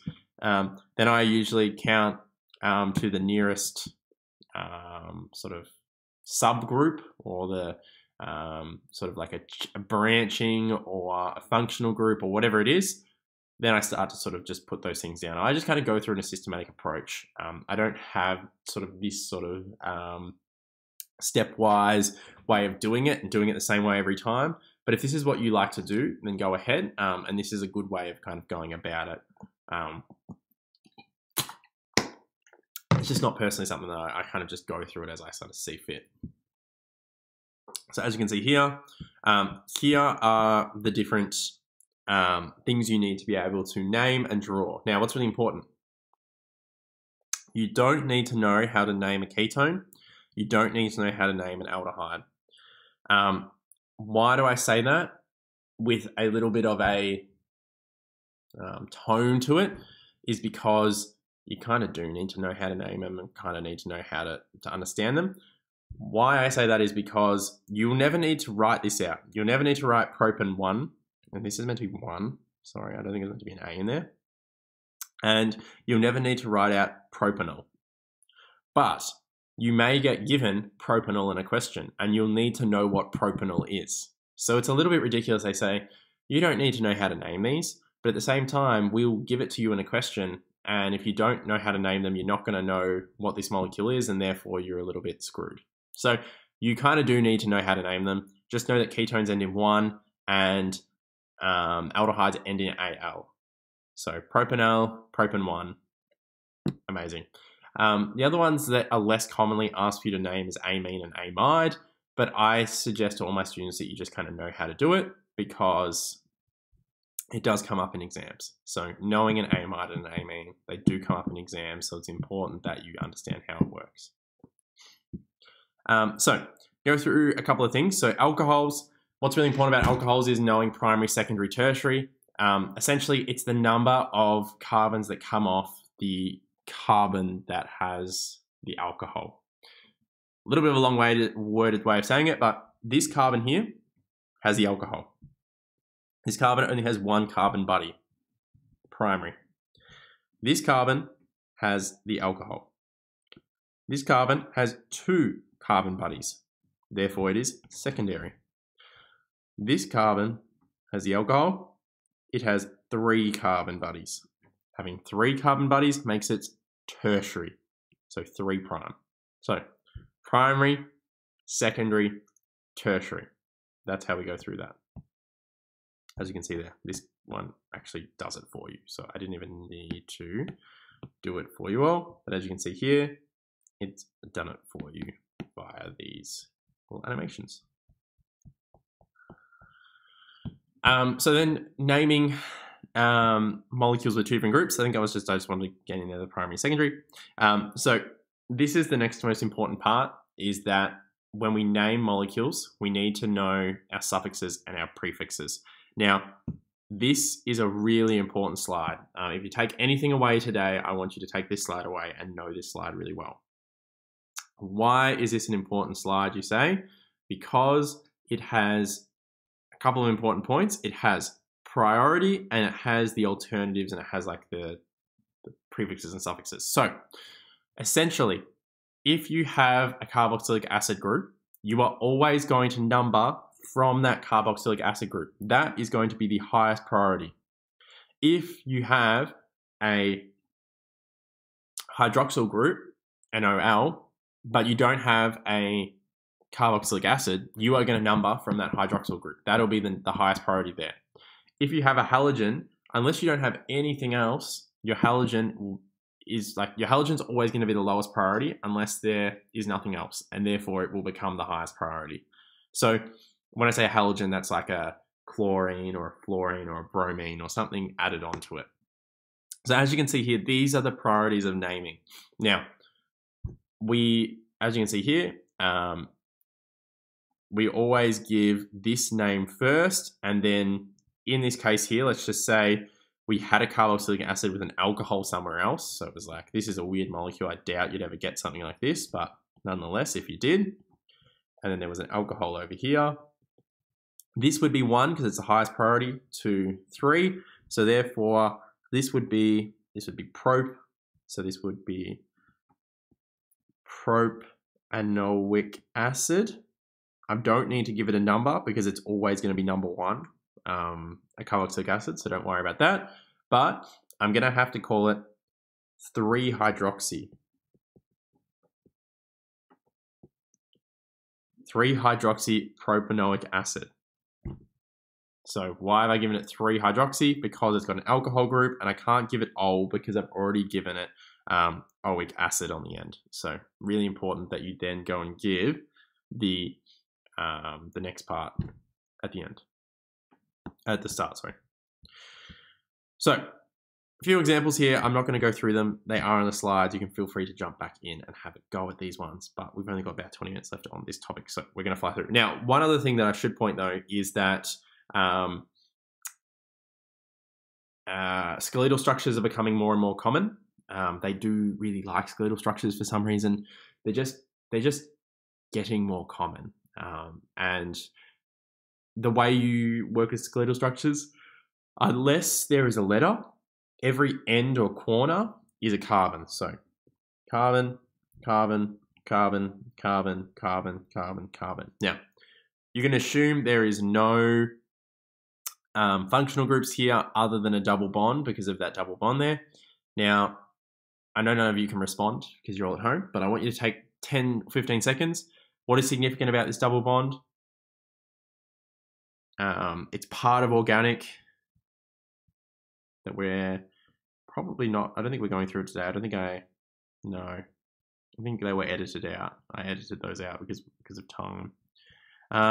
What is significant about that double bond? What type of double bond is it? It is a double bond that looks like this with the carbon and then, wait. It's got your functional group on the bottom end. So it's got things both coming off the bottom end of it, if you think of it like that. So this double bond is going to be a cis double bond because everything is going to be coming off the bottom of this one. So the hydrogens are going to be up here. And so therefore the chain coming off this way, or well, the chain coming off this way is going to be like that. So therefore we have a cis bond. So if I look at this here, I don't know, I can name this 1, 2, 3, 4, 5, 6, 7. So hept, it's got a double bond at the second position to ene, and it's going to be cis. Now, one thing about this, apologies, my hay fever. One thing about this is that cis is only going to be needed to be put with this, to be added to this, if it's asked for. So as much as I've given it here and I made a big deal about it, I was just trying to remind you all and sort of refresh your memory on the cis-trans side of things. But what's really important is that you don't need to add that in unless it's specifically asked for in a systematic name. If the question is talking about cis and trans at some point, like in a different part of its big question, I would 100% put it in there. If it hasn't, don't worry about it. It's something they kind of need to explicitly ask for.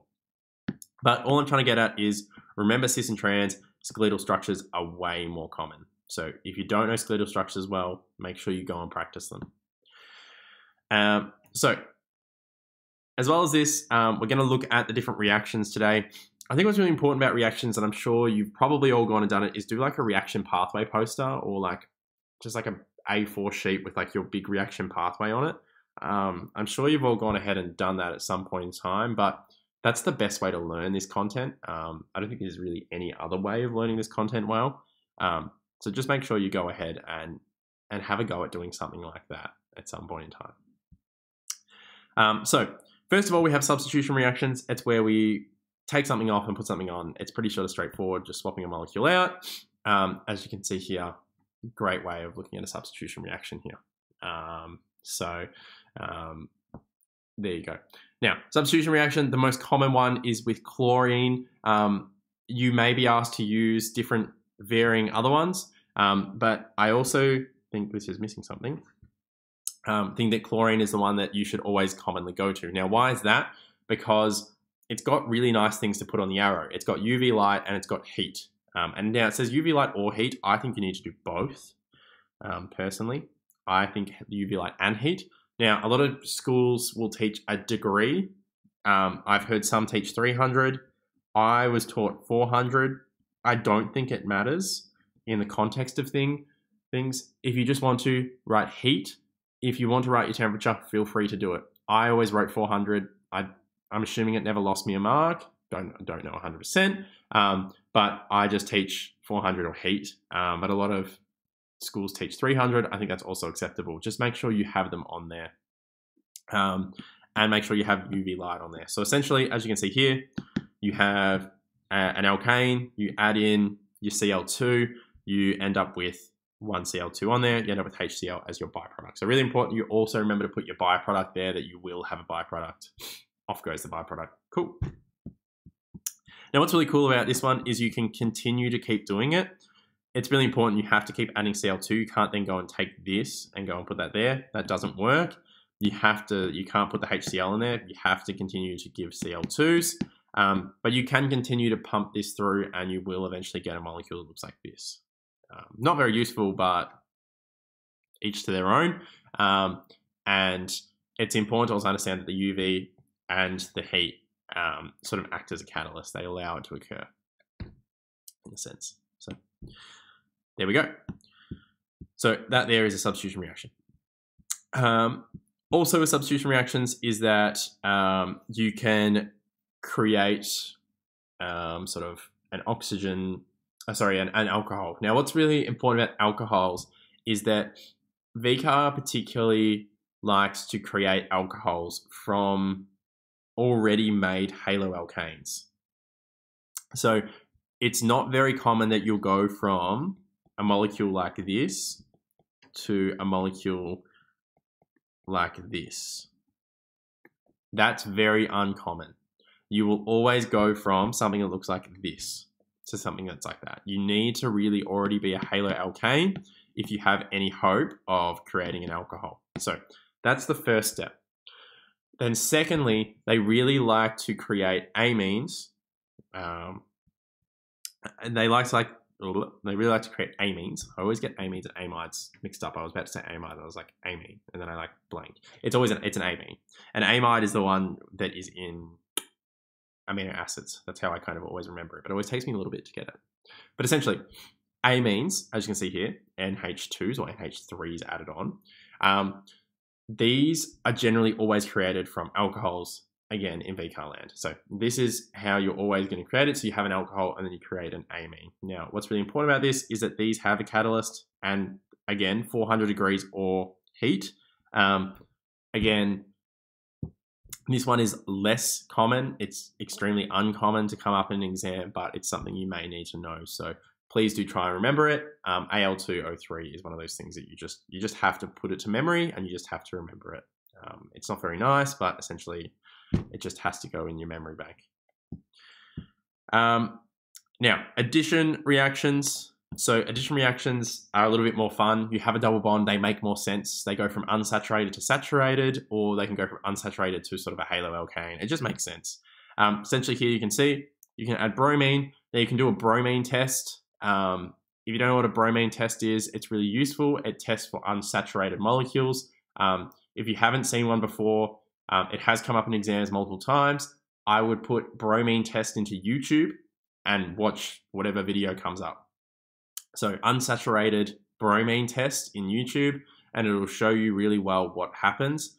It just teaches you what happens. And I think it's one of those things, again, that I feel like gets neglected by a lot of schools, but it has come up in exams in the past. So if you don't know what a bromine test is, that is your homework after this today, is to put that in there. It's very simple. You will learn it very quickly. But it's just easier for people to do it, to watch it on YouTube. Makes so much sense. But essentially things go from brown to clear because bromine's brown, and then when it's bonded on, it goes clear, just for context. Essentially, alkenes become alkanes, and you have no sort of byproduct either, usually. Now, what's really cool about these as well is that you can actually just form an alkane. You just put hydrogens in there and just form what would that be? It'd be ethane. But as you can see, that's kind of how that works. There are 3 main types of addition reactions, but I definitely don't have the slide. But essentially, we have halogenation. Now, halogenation is as it sounds. You add a halo in, so you add in a halogen group. So that's halogenation. Halogenation. You have hydration. What do we think we add with hydration? We add water. So this is adding a hydrogen group. So this could be like HCl or Cl2. It doesn't really matter. Or like Br2 or HBr. It doesn't matter what you add. It just needs to add a halogen group in there. Hydration, you add water. So you're essentially going to make an alcohol out of it. You're going to like add an OH group in there. Now, this is less common. Doesn't happen all that often. As I said, you usually have to make a sort of halo, like a halogen first, and then, or halo alkane first, and then make alcohol from it. And the other one is hydrogenation. Hydrogenation. I think I've spelled that wrong. I've definitely spelled that wrong, but it's hydrogenation. It's not hydrogenation. It's a bit of a weird word. But essentially, you're adding H2s in. You're making it a saturated molecule. So it sort of makes sense. Hydro, and then this is like halo, and this is hydration. Hydration just makes sense. So that's the 3 wordings. And then oxidation. So oxidation is where we take our alcohols and we make them into a carboxylic acid. Really important, you remember either one of these or one of these. I always remember penanganate because I can't say it properly, so therefore that's the one I remember. MnO4 negative, and H plus ions added to it. Or you can remember dichromate, which is a lot easier to say if you really want to. They are your catalysts. You just need to remember one of them. You don't need to remember both. You just need to remember one of them. As you can see here, oxidation occurs slowly in the presence of O2, but you really need to be having these catalysts there for it to occur quickly. But essentially, you go primary alcohol, so an aldehyde to a carboxylic acid. If it's a secondary alcohol, it'll just go to a ketone, can't go to a carboxylic acid. Tertiary alcohols don't go through anything. So as you can see here, we have a primary, which it goes to an aldehyde and then a carboxylic acid. Really commonly in exams, they won't get you to draw this out. So what you'll find in exam questions, as I'm kind of showing here, but I haven't shown it like a full one, they'll give you boxes to put things in. So they'll give you like a big box, they'll give you a little box, but they give you boxes. And notice how in this one here, you go from an alcohol to a compound, and then that compound reacts with another alcohol to create, with H2SO2, another compound. So what do we think this is? We think this is an ester. This makes sense. So if this is an ester, well then this has to be a carboxylic acid. So therefore, there is no aldehyde step. They've skipped the aldehyde step. And that happens super commonly. You've just got to get used to that. It's something that if you dislike it, you've just got to move on and get over it. But it's important to understand that they may put it in there or they may not. You've just got to interpret what the question's asking you. In this one here, they got rid of it. They didn't ask for it. So just important that you make sure you look at that. But nonetheless, that's just one of those things. As you can see there, that's what you get. And then lastly, esterification or forming an ester. You have a primary alcohol with a carboxylic acid and it yields an ester, as you can see there. And that's the molecule that we get. So this is an ester bond within here. Really important that if you're breaking this up, this is the alcohol. So this oxygen belongs to the alcohol. This double bonded oxygen belongs to the carboxylic acid. Also really important when naming it, the alcohol goes with the il and the carboxylic acid goes with the OH. So really important. Also another important thing is that you need to have a catalyst of H2SO4 liquid, or you need to say concentrated. You put the aqueous still here, it still needs the aqueous, but you have to write concentrated. I don't personally do that because I think that's just over the top. I just do the liquid. Just better with the liquid. So yeah. So as it says, avoid writing this, but you need it there if you're going to put concentrated. It's a bit of a messy one. That's why I just do the liquid. It's so much simpler. Just do liquid. So essentially, that is reaction pathways. As you can see here, they like to ask reaction pathways in exams. It's just how they kind of go about it. As you can see here, it's kind of how it works. Now, just quickly, I'm not going to go through all of these slides in super detail. I'm just going to fly through. I'm not even really going to go through them. I think what's just really important about spectroscopy and analytics is not getting stuck up on how difficult each individual task is. Look at it as a whole. So they're giving you lots and lots of information in these questions. If you are really good at mass spec, but really bad at IR spec, and there's an IR spec question before a mass spec question, go to the mass spec first. It may make your life easier to go to the mass spec first, look at the information that's in there, and then take that information, go back to the IR spec, and it'll help you answer the IR spec. Yes, you're not going to directly quote the information from the mass spec in that IR spec part of the question, but you've got in the back of your mind, it's going to help you answer what's up above. So really important that you go about these questions in an approach that makes it easiest for you. If you're really, really good at NMR, go to the NMR first. Like if that's what you're really good at, go to it, because NMR is going to give you the most information. So essentially with these questions, you need to make sure that you go through each technique, you apply every single technique you have to all of the sort of information that you have. So get all that information, apply it to the one that you have, and then go through it from there. So really important, you include all the information. Don't ignore anything. Even if you struggle at something, just look at it last. Just don't ignore it.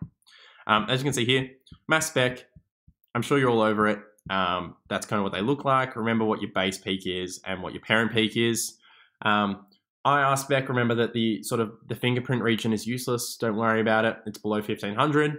But then look at all the other peaks. Make sure you know how to describe peaks. Are they broad? Are they narrow? Are they really strong, or are they kind of weak? And are they sharp, or what are they? So make sure you know how to describe them. Make sure you know how to look at those in the data booklet as well. And then NMR.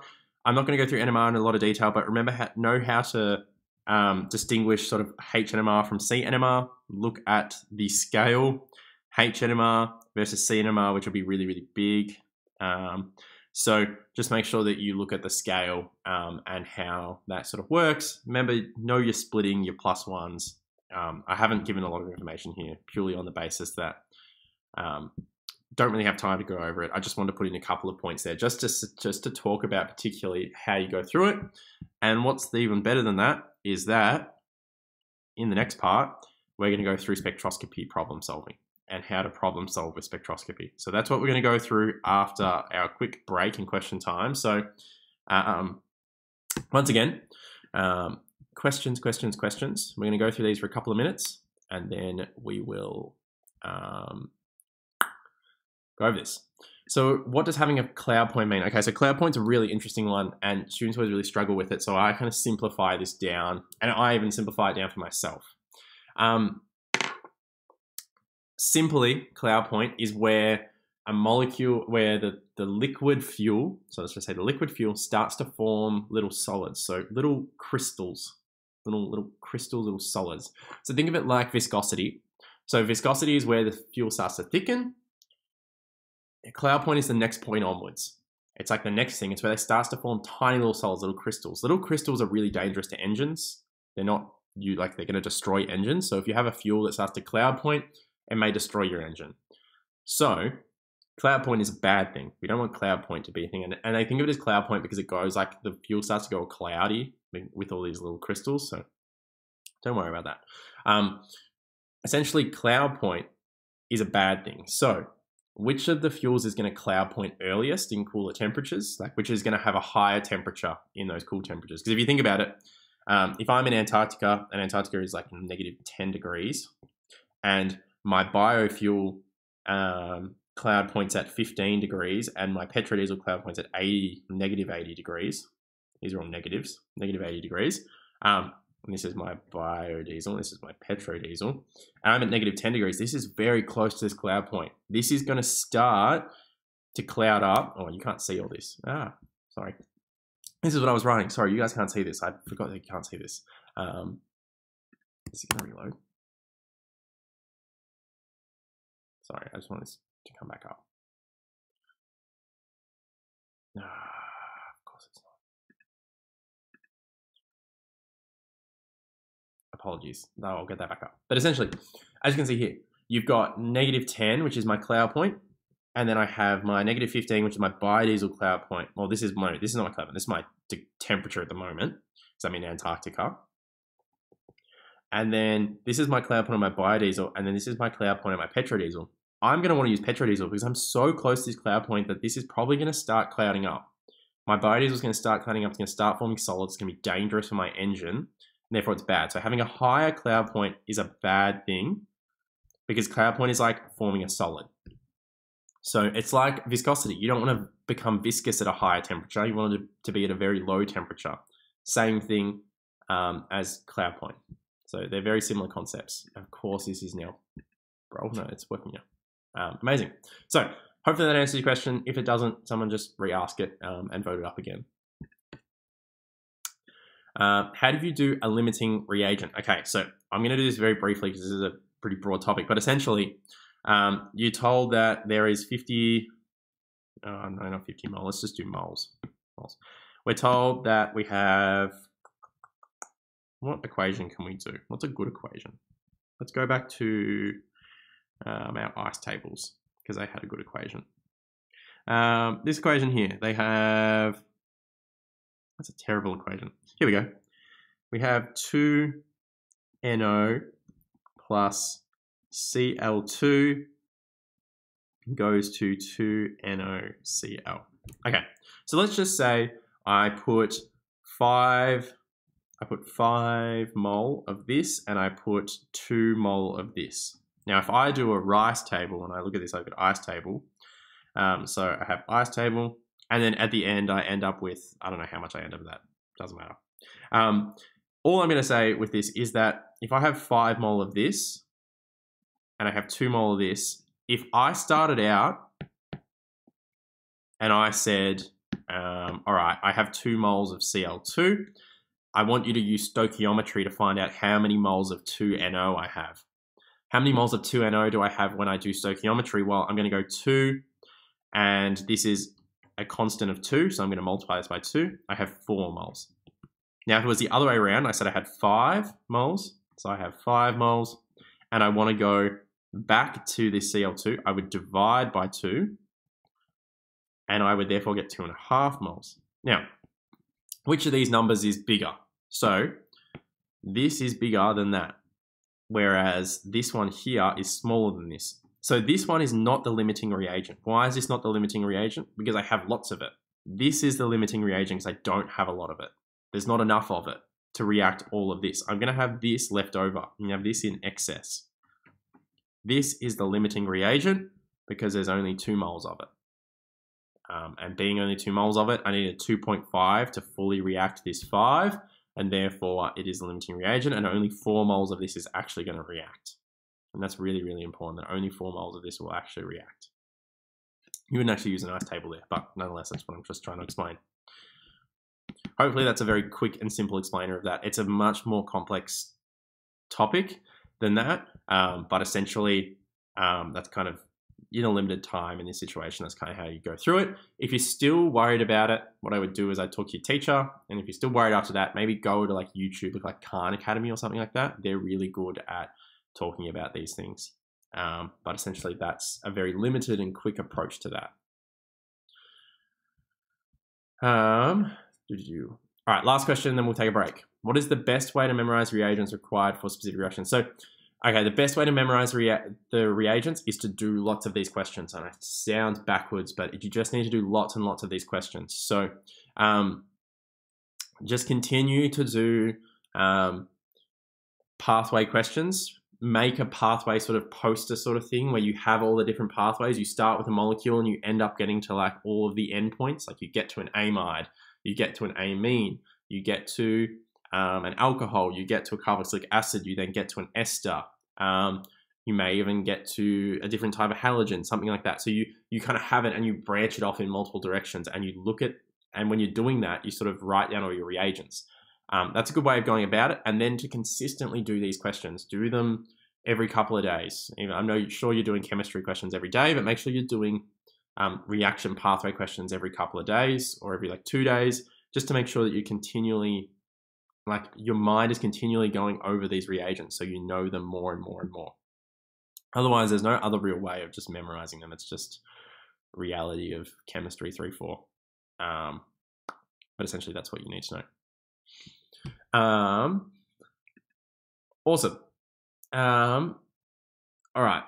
I will continue to answer these at the end. I may not get through all of them, so make sure you upvote the questions that you really want to be answered. So make sure if there's questions that you really want to be answered, make sure you upvote them, because I'm probably only get through 3, maybe 4 or 5 questions at the end, and that'll just be whatever's at the top. So otherwise, break time. We'll take another 5 minutes, considering this is about to finish off at 11:22. We'll come back at 11:27, if that is all okay with everyone. So 11:27, we're going to come back, and then we're going to go through exam advice. It's really only 20 minutes of it, and then we'll have some exam. Then we'll have some quick time for questions at the end. Otherwise, there's not a lot left. This last part is pretty quick. There's a lot of slides, but it's pretty quick. It's really just exam advice, how to attack the exam, how to answer specific different questions, etc. And there's a little promo after this as well. So go and have some lunch or whatever you can do in 4.5 minutes, and I'll see you in 4.5 minutes.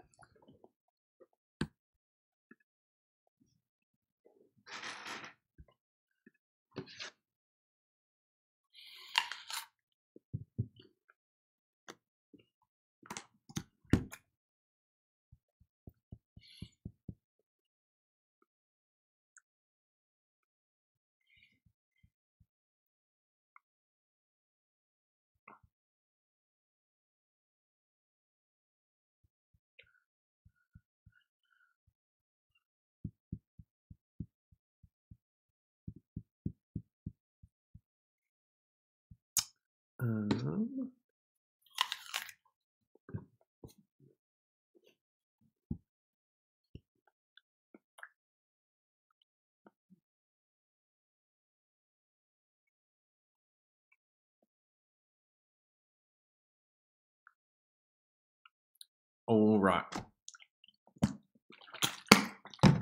Let's get started. So essentially, quick promo, couple of things. So essentially what we're offering this week with these lectures is the opportunity to gain access to all of our sort of paid resources. So obviously with ATAR Notes, we do a lot of things for free, but we do have some paid resources.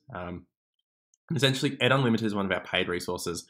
It's a monthly subscription, and essentially you get access to all of the ATAR Notes books. You get access to all of the NEEP exams. You can draw all over it, do all that sort of stuff online. Essentially, it's like a big online bookshop, and usually as a monthly fee, it's pretty cheap. But essentially, at the moment, we're offering a 21-day free trial, which is pretty good considering you're not far off your exams. So you could essentially do this free trial and maybe even pay for 1 month, or not even pay for anything at all. You don't have to pay for anything with the free trial. You can cancel it before the end if you want. And you get access to all of this stuff before the end. So I highly suggest, if you haven't done it before, doing it and having a go at it. I highly suggest using my code as well. My code is much better than anyone else's code. You will get offered some other codes during the week, but this code is definitely the best. So I would highly suggest having use of it. And it may be useful right now over this next week. If you don't have a lot of practice exams available, or you only have the VCAR ones, maybe over the next week you do a lot of NEEP ones. So this one has all the NEEP exams. They're all very good. So maybe potentially this week, gaining access to this, doing a NEEP exam, and it has the solutions. You can draw all over it, do all that sort of stuff. So I think it's a really good opportunity, and I think you should all really utilize it. And then secondly, if you do like hard copy books, so you can read them online here, but if you do like them as a hard copy, at the moment they're 15% off. We'll be doing a big ship out this week. So once these lectures are done, things like Thursday, all of these books will be going out. And so they should get to you pretty quickly next week. But essentially it's 15% off all these books at the moment if you are wanting a hard copy. So essentially, I don't know why it's so low. Move up. Much better. Exam advice. So how is chemistry assessed? So as you can see here, we talked about it earlier with SACs. They're worth 40% of your unit, but 40% is adjusted massively when it comes to your exam. If your SACs are really easy and then you do really badly on your exam, your SACs come down. If your SACs are really hard and then you do really well on your exam, your SACs go up. So SACs are an interesting one. That 40% is an interesting mark because it gets adjusted by your exam. But in true sense, your exam is worth 60% of your mark. And so it is a big portion of your mark. It's really important that you do attend your exam, you do your exam, and you do your exam to the best of your ability. So that's sort of the first point. Second point is understanding an exam. I'm sure you all know this by now. There are 120 marks, 150 minutes. It's like a minute 15 per mark, but please don't use that as your hard indicator. Why do I say that? Because some of the multiple choice questions should take you 20 seconds. Some of the multiple choice questions should take you 3 or 4 minutes. You will make time up in some questions, and then other questions you will use more time up. The exam is created in that sense. It's not created that every single question or every single mark is worth exactly a minute 15. That's not how it works. So it's really important that you sort of adjust yourself to that accordingly. There's lots of VCAR past papers back to 2002, although many of them are not relevant. I would probably only go back to 2012 maybe. You could probably go a little bit further than that, but 2012 is probably the latest you'll go back. They are hard. And the reality is chemistry exams are hard for a reason. They need to be hard because they need to split up students. So there'll be easier questions to split up the students at the lower end, and there's really hard questions to split up students at the upper end. Please don't worry if you find them ridiculously hard, some of the questions. That's because they're there because they need to split up those students who are looking at 50s and 45s and so forth. That's just kind of how that works. So question types. So I think what's really important now is I want to go through some question types. And this is one of the ones that is really important. We talked about it earlier today, is comparison. So VCAR expects comparisons. If they, as I said today with that question, they talked about advantage versus disadvantage, but they didn't explicitly say it in the question. That question just said, give an advantage in comparison, pretty much, or they give an advantage of biodiesel over petrodiesel, as petrodiesel is created from crude oil. So first of all, they've given you a hint that they want you to compare by giving you the two molecules. So therefore, you need to name both of those molecules in this question or in this answer. As you can see here, in this question here, with reference to chemical structure, compare the suitability of biodiesel and petrodiesel. So this one, they've made it very obvious. They've put compare there. We've even underlined it for you. As you can see here, we have biodiesels and their bonding. We have petrodiesels and we talk about their cloud point. And we have petrodiesel and we talk about their bonding. We have petrodiesel, we talk about their cloud point. Biodiesel, cloud point. We talk about the suitability overall, and then we give an overall sort of distinction. So what's really important here is, I know it's a bit of a mess there, but essentially we have compared and contrasted. We've mentioned both explicitly and we've mentioned aspects of both explicitly. And it's something you need to do in an exam, is you need to mention both explicitly when you are comparing and contrasting. So that's a really common one.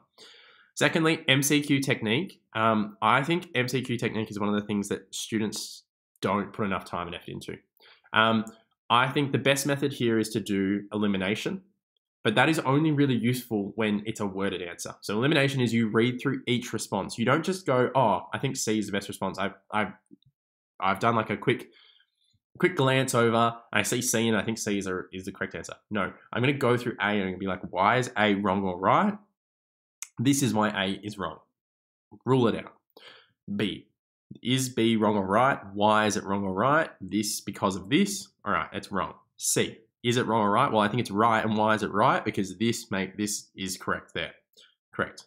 I'm not going to underline. I'm not going to circle it yet. I'm going to go to D. Make sure I rule out D as well. I rule out D. All right, C is my answer. Now I circle it and I'm done. So it's really important that with those multiple choice questions, you really, really do sort of eliminate things. You read through them. Make sure you don't get tricked up. And the second thing is maths questions. Write all over your question. Write all over it.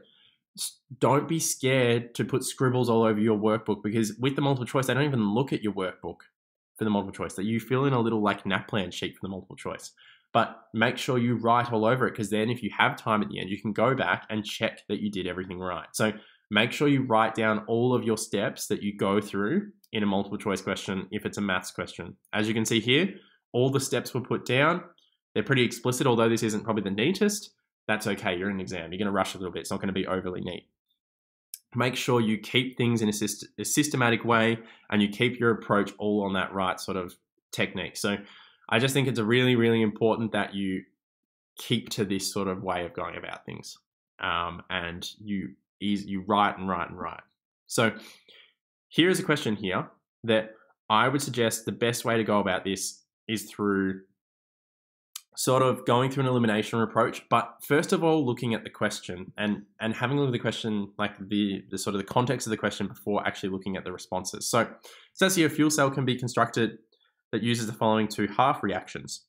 So we have this and we have this. What does this tell me? It tells me this is higher on the E and naught table. So this should actually be above this. So therefore, my two equations I'm going to add together are O2 plus 4H plus 4E minus goes to 2H2O. I'm actually going to add the opposite. I'm going to add CH3OH plus H2O goes to CO2 plus 6H plus 6E minus. Now, important, I need to get these to a level where I can actually add them together. So what I'm going to do is I would have to multiply this one by, so this one would have to be multiplied by 3, and this one would have to be multiplied by 2. Now, I'm not going to do that yet because I don't know if it's relevant for my question, but that's what I've done so far. It says, which of the following would occur at the negative electrode of the cell? Well, as we look here, the negative electrode is the anode because it's not happy, so it's not going to be the cathode, so it's the anode. And it's generating electricity as well. So it's at the anode, and the anode is oxidation. I don't know why I put a Q there. Please don't worry, that's meant to be an O. Oxidation, and oxidation involves loss. So loss of electrons. So the electrons should be on the right side. So this is oxidation here. This is my oxidation equation. Therefore, it says, at my negative electrode, what is happening? Am I producing H pluses? Well, it looks like I am. There are H pluses being produced here. So I'm going to keep that one as an answer. Formation of H2. Well, H2 is actually being used up. So it's not H2. C, consumption of CO2. Well, CO2 is actually being produced. So no. And then reduction of CH3OH. Well, this is actually being oxidized. It is the reductant, but it is actually being oxidized. I'm left with A. So I made sure to rule all my other ones out, and I went through it in a systematic way. And I realized I didn't even need to do this. If I wanted to create my whole equation, I could have done that, but I reached a point where I felt comfortable with my knowledge of the context of the question, and I went into the actual question. So that's how you kind of go about that there. Now, spectroscopy problem solving. This is another one that commonly comes up. So individual spectroscopy techniques can only provide sort of limited information. So it's important that you kind of add everything together. It's kind of like you put everything together like a chemist. And it's really important that you combine different aspects and you get the things you want from them. So you should be getting the molecular weight and limited parts of the structure. If you don't get anything for parts of the structure, don't worry. But for the mass spec, at a minimum, molecular weight. Infrared, you should be getting a functional group from that, at least one. Should be at least one functional group coming for it, or the information that there are no functional groups, either.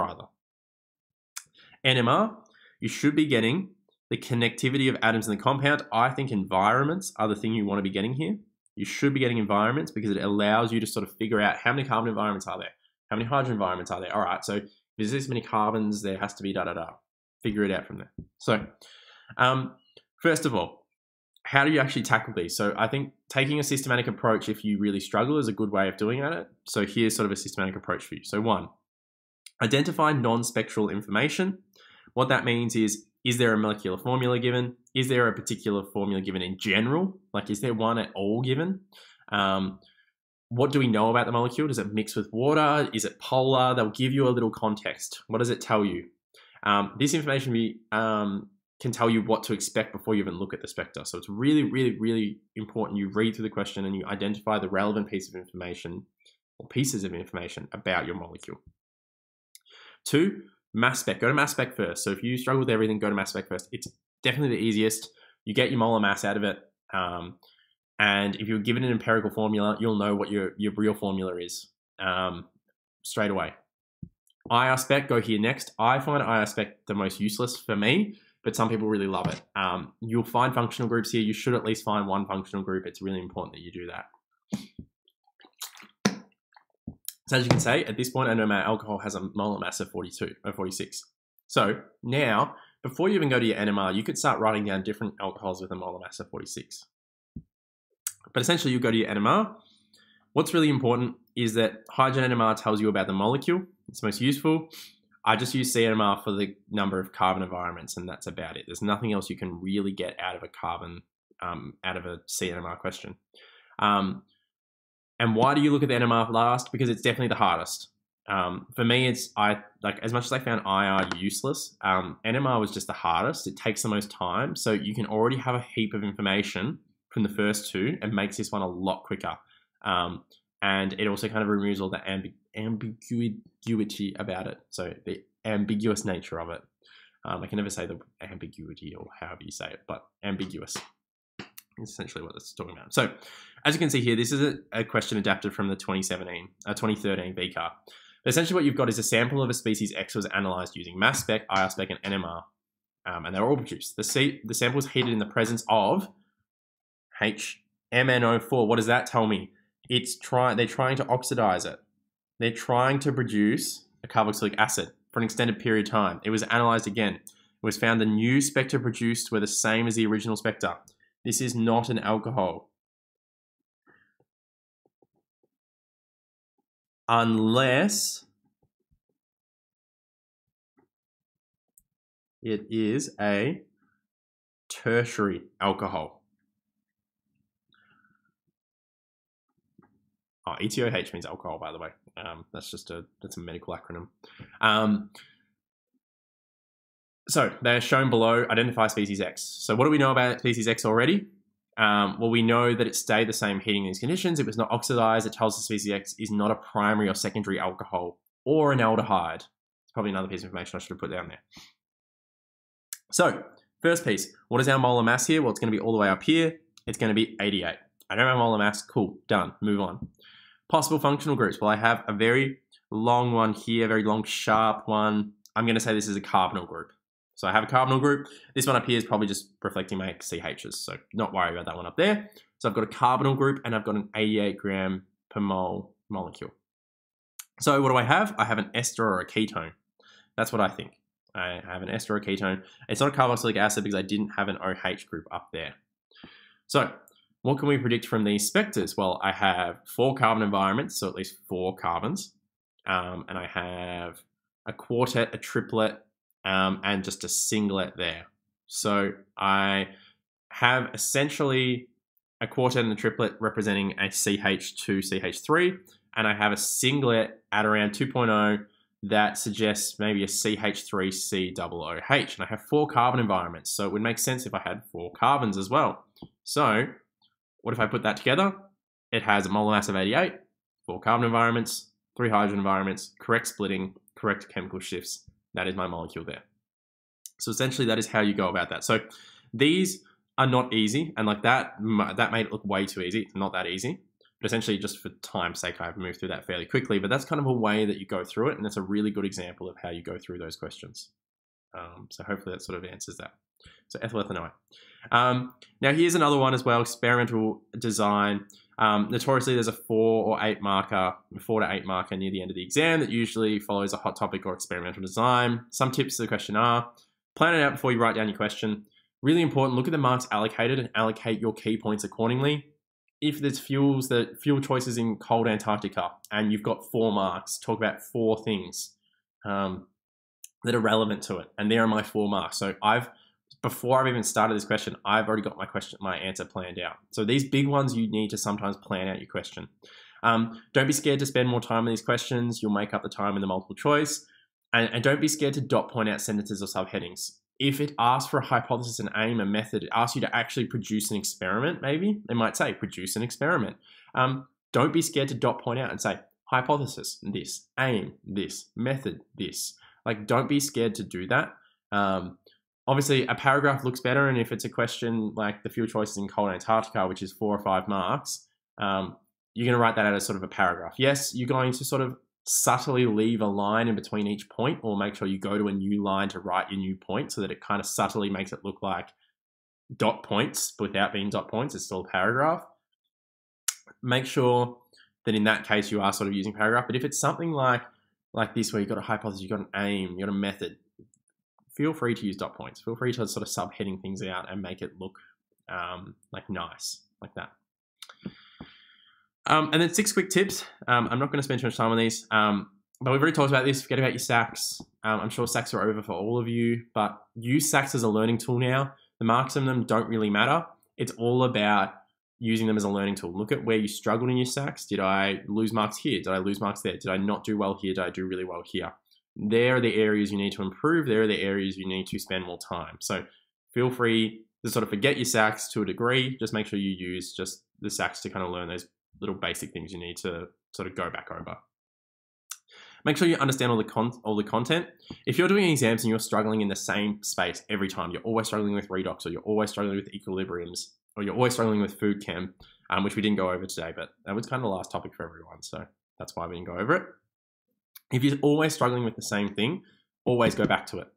Always jump back and go, all right, I'm struggling with this. I need to go back to it. Like, you just keep going back to the same thing. So really important that if that's what's happening for you, you need to go back and you need to go back to that content, and you need to make sure that you revise it. And try and keep your exposure up to all of the topics. So if overall you're plateauing and you're finding that you're getting mistakes in sort of lots of different places, make sure that you sort of go back to your content and you go, all right, I'm making a couple of mistakes here, a couple of mistakes there. Maybe I just need to briefly go over sort of more broad concepts and more of everything. Awesome. Same sort of point. I think this is just like another slide, just describing different points that are sort of similar to what we just talked about. Don't neglect revising and practicing experimental design. As you can see here, marks allocated to experimental design. 2013, it was 2. 2018, it was 16. They love experimental design now. It's just one of those things. It's trendy. It's been trendy for about 6 years, 5 years now, and they still find it trendy. Make sure you're on top of it. Make sure you go all over your experimental design. As you can see here, I don't know why I went 3 to 4, but essentially there's an increased focus by VCAR. As you can see, same thing. I don't know why. I think I might have put in the same dot point twice. Whoops. Please don't worry about that. Practice exams make perfect. VCAR is the gold standard. Apart from obviously ATAR notes exams and NEEP exams, they're definitely the ones that I have to promote and I will promote. I think they're pretty good. I generally think they're pretty good exams. But VCAR are the gold standard. Really important. The VCAR 2021 and the VCAR 2019. Now, I've excluded 2020 for a reason. Those 2 exams should not be done until 1 to 2 weeks out from your exam. They should be the last 2 exams you do before your real exam. If you've already done them, that's okay. If you are going to do them in class at a different time, that's okay as well. But if you haven't done them yet and you have no plans to do them sort of in class or in another setting, wait. Those exams should be done a week or 2 out. Why is that? Because they are your gold. They are the goldest of gold standard. The last year's one is the goldest of gold standard. The 2019 is the next best. Why have I excluded 2020? Because 2020, they changed the study design slightly. They removed some stuff. Still a very good exam. And everything in that exam is relevant to you. However, there is less content in that exam because they cut content out. So there's big gaps in that exam where there's content that won't be questioned because they just cut it out because of COVID. So really important. And how many exams do you do? That's a completely individualized question.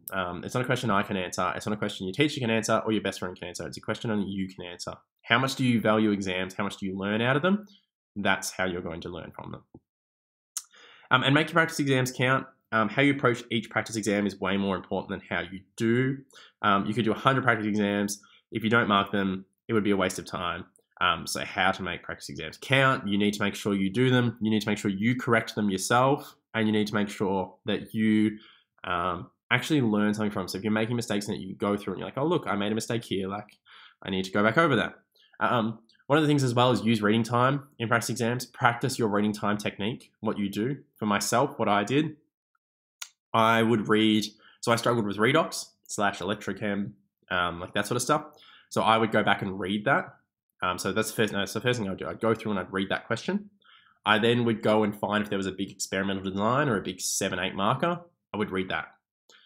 I would then go back to my multiple choice and start doing multiple choice because you can do the sort of not the non-maths ones because you can't use your calculator, but you can do the other ones in your head and you can remember, right, C, like question 2 was A, question 3 was C, and I think I got through like 5 questions or so in my actual reading time in my exam. So I was already 5 marks down.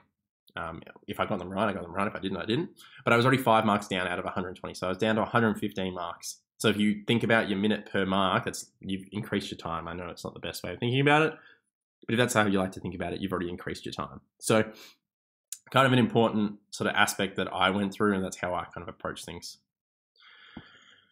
Replicate exam conditions as closely as possible. Don't have distractions. Put your phone away. Do an exam like you would normally. And yes, all those sort of normal things. And choose carefully when you do them. Don't do them really late at night or really early in the morning when you're not like going to learn. Make sure you have ate, make sure you've slept, make sure you've kept your routine, and then you go about your exam in a way that you normally would. So a routine is a really important thing as well. Coming into exam season, you need to have a routine. Stick to your routine. If that includes sport, if that includes whatever you do, if that's taking half an hour out of your day to go for a walk, read a book, play a game, whatever it is, if you need that time, make sure you allocate that time to your schedule. Make sure you don't take that time away because it's really important to keep on top of healthy other things. Keep yourself healthy as like a whole, holistically, rather than just sort of running yourself into the ground with just exams. Now keep track of your mistakes. So stoichiometry titration here, it says there's a multiple choice question. I got that one wrong. Short answer, I got this one And this is why I got it wrong. Keeping track of mistakes is a really good way of going about things as well. And that's about it. So we're going to go through some more questions. But before we go through questions, while I'm answering questions, if everyone could scan that one, and if it's possible, you could leave us a review. Obviously, 5 stars would be great. But it's just a link to the ATAR Notes sort of Google sort of review page. Totally up to you. But if you love today, definitely worth giving it a review. But it's just something that we're trying to get on top of at the moment. So definitely worth doing if you want to. So I'll leave that up for one more second while I eat. All right. So this one here. So I've kind of already answered this. It's also really interesting.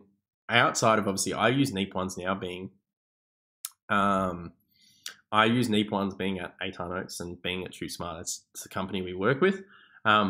It's quite interesting because I don't actually see many other company exams now, and I finished year 12 in 2018. That's 4 years ago. I don't actually remember what company exams I used back then. I do remember using ATAR Notes stuff, and I definitely used the NEEP stuff. So I can highly promote it. I think it's great. I think NEEP exams are actually really good. So definitely worth a shot. Otherwise I don't have an answer for you because it's so long ago. And now being a tutor, I kind of just do the VCAR ones every year and kind of go, all right, that's kind of what they changed and did da-da-da. How many practice exams did you do before your exam? So I talked about this as well. I don't think it's a quality question. I don't think it's a quantity question. It's a quality question. I'm sure I did a few. I think I did at least all the way back to 2015. Well, no, I did at least back to like 2011, but that was because I was in 2018. So I think I did like 7 or 8 VCAR ones minimum, plus probably I think there was a Northern Hemisphere one and a practice one for one of the years. So there was 2 extras. I think now there's Northern Hemispheres ones nearly every year. So I would suggest at least doing probably 7 or 8, maybe 10 VCAR ones, including the Northern Hemisphere ones. But again, it's quality over quantity. Don't rush to get through lots of exams. It's not going to teach you loads. What is the relationship between rate, reaction, and equilibrium? Because I have seen questions where the forward rate increases while the equilibrium. Okay, so essentially what you're asking here is the equilibrium doesn't move. This is a good question, but this wording here is wrong. The equilibrium doesn't move. Unless you are increasing temperature or reducing temperature, the equilibrium doesn't move. The equilibrium is always going to be where it is. I think what you're thinking here is that you're at a Q value. So you're not at equilibrium yet. Your reaction is at a Q value of like 20, and you want to get to a value of 10. Let's say your Q value is 20 and the K value is 10. So you want to go from a Q value to a K value. So you want to go back down. You're going to need to increase your reactants and reduce your products. And therefore, you're going to see the rate of reaction go, let's say the rate of reaction will go backwards. So you'll see the reaction go backwards. So the forward rate will increase and the back rate is going to decrease. And eventually they are going to meet because you're increasing, so what did I say? We're reducing Q to K, therefore we're increasing the number of reactants, therefore we're increasing the back reaction. So the back reaction, let's say this hand is the back reaction. It's actually sitting down here at a pace of this, whereas the forward reaction is sitting up here. And essentially what we're doing is bringing it like this. We want to do it like this, or we're either sitting like this and we want to bring it like this. So essentially we want to get them into the same point. That's where reaction rate talks of equilibrium, but this wording here is not how I would talk about it. I hope that sort of answers the question. I'm sure I'm probably just confused you more, but essentially equilibrium doesn't move. The forward and back reactions will change accordingly to get the equation to equilibrium if it's not already there.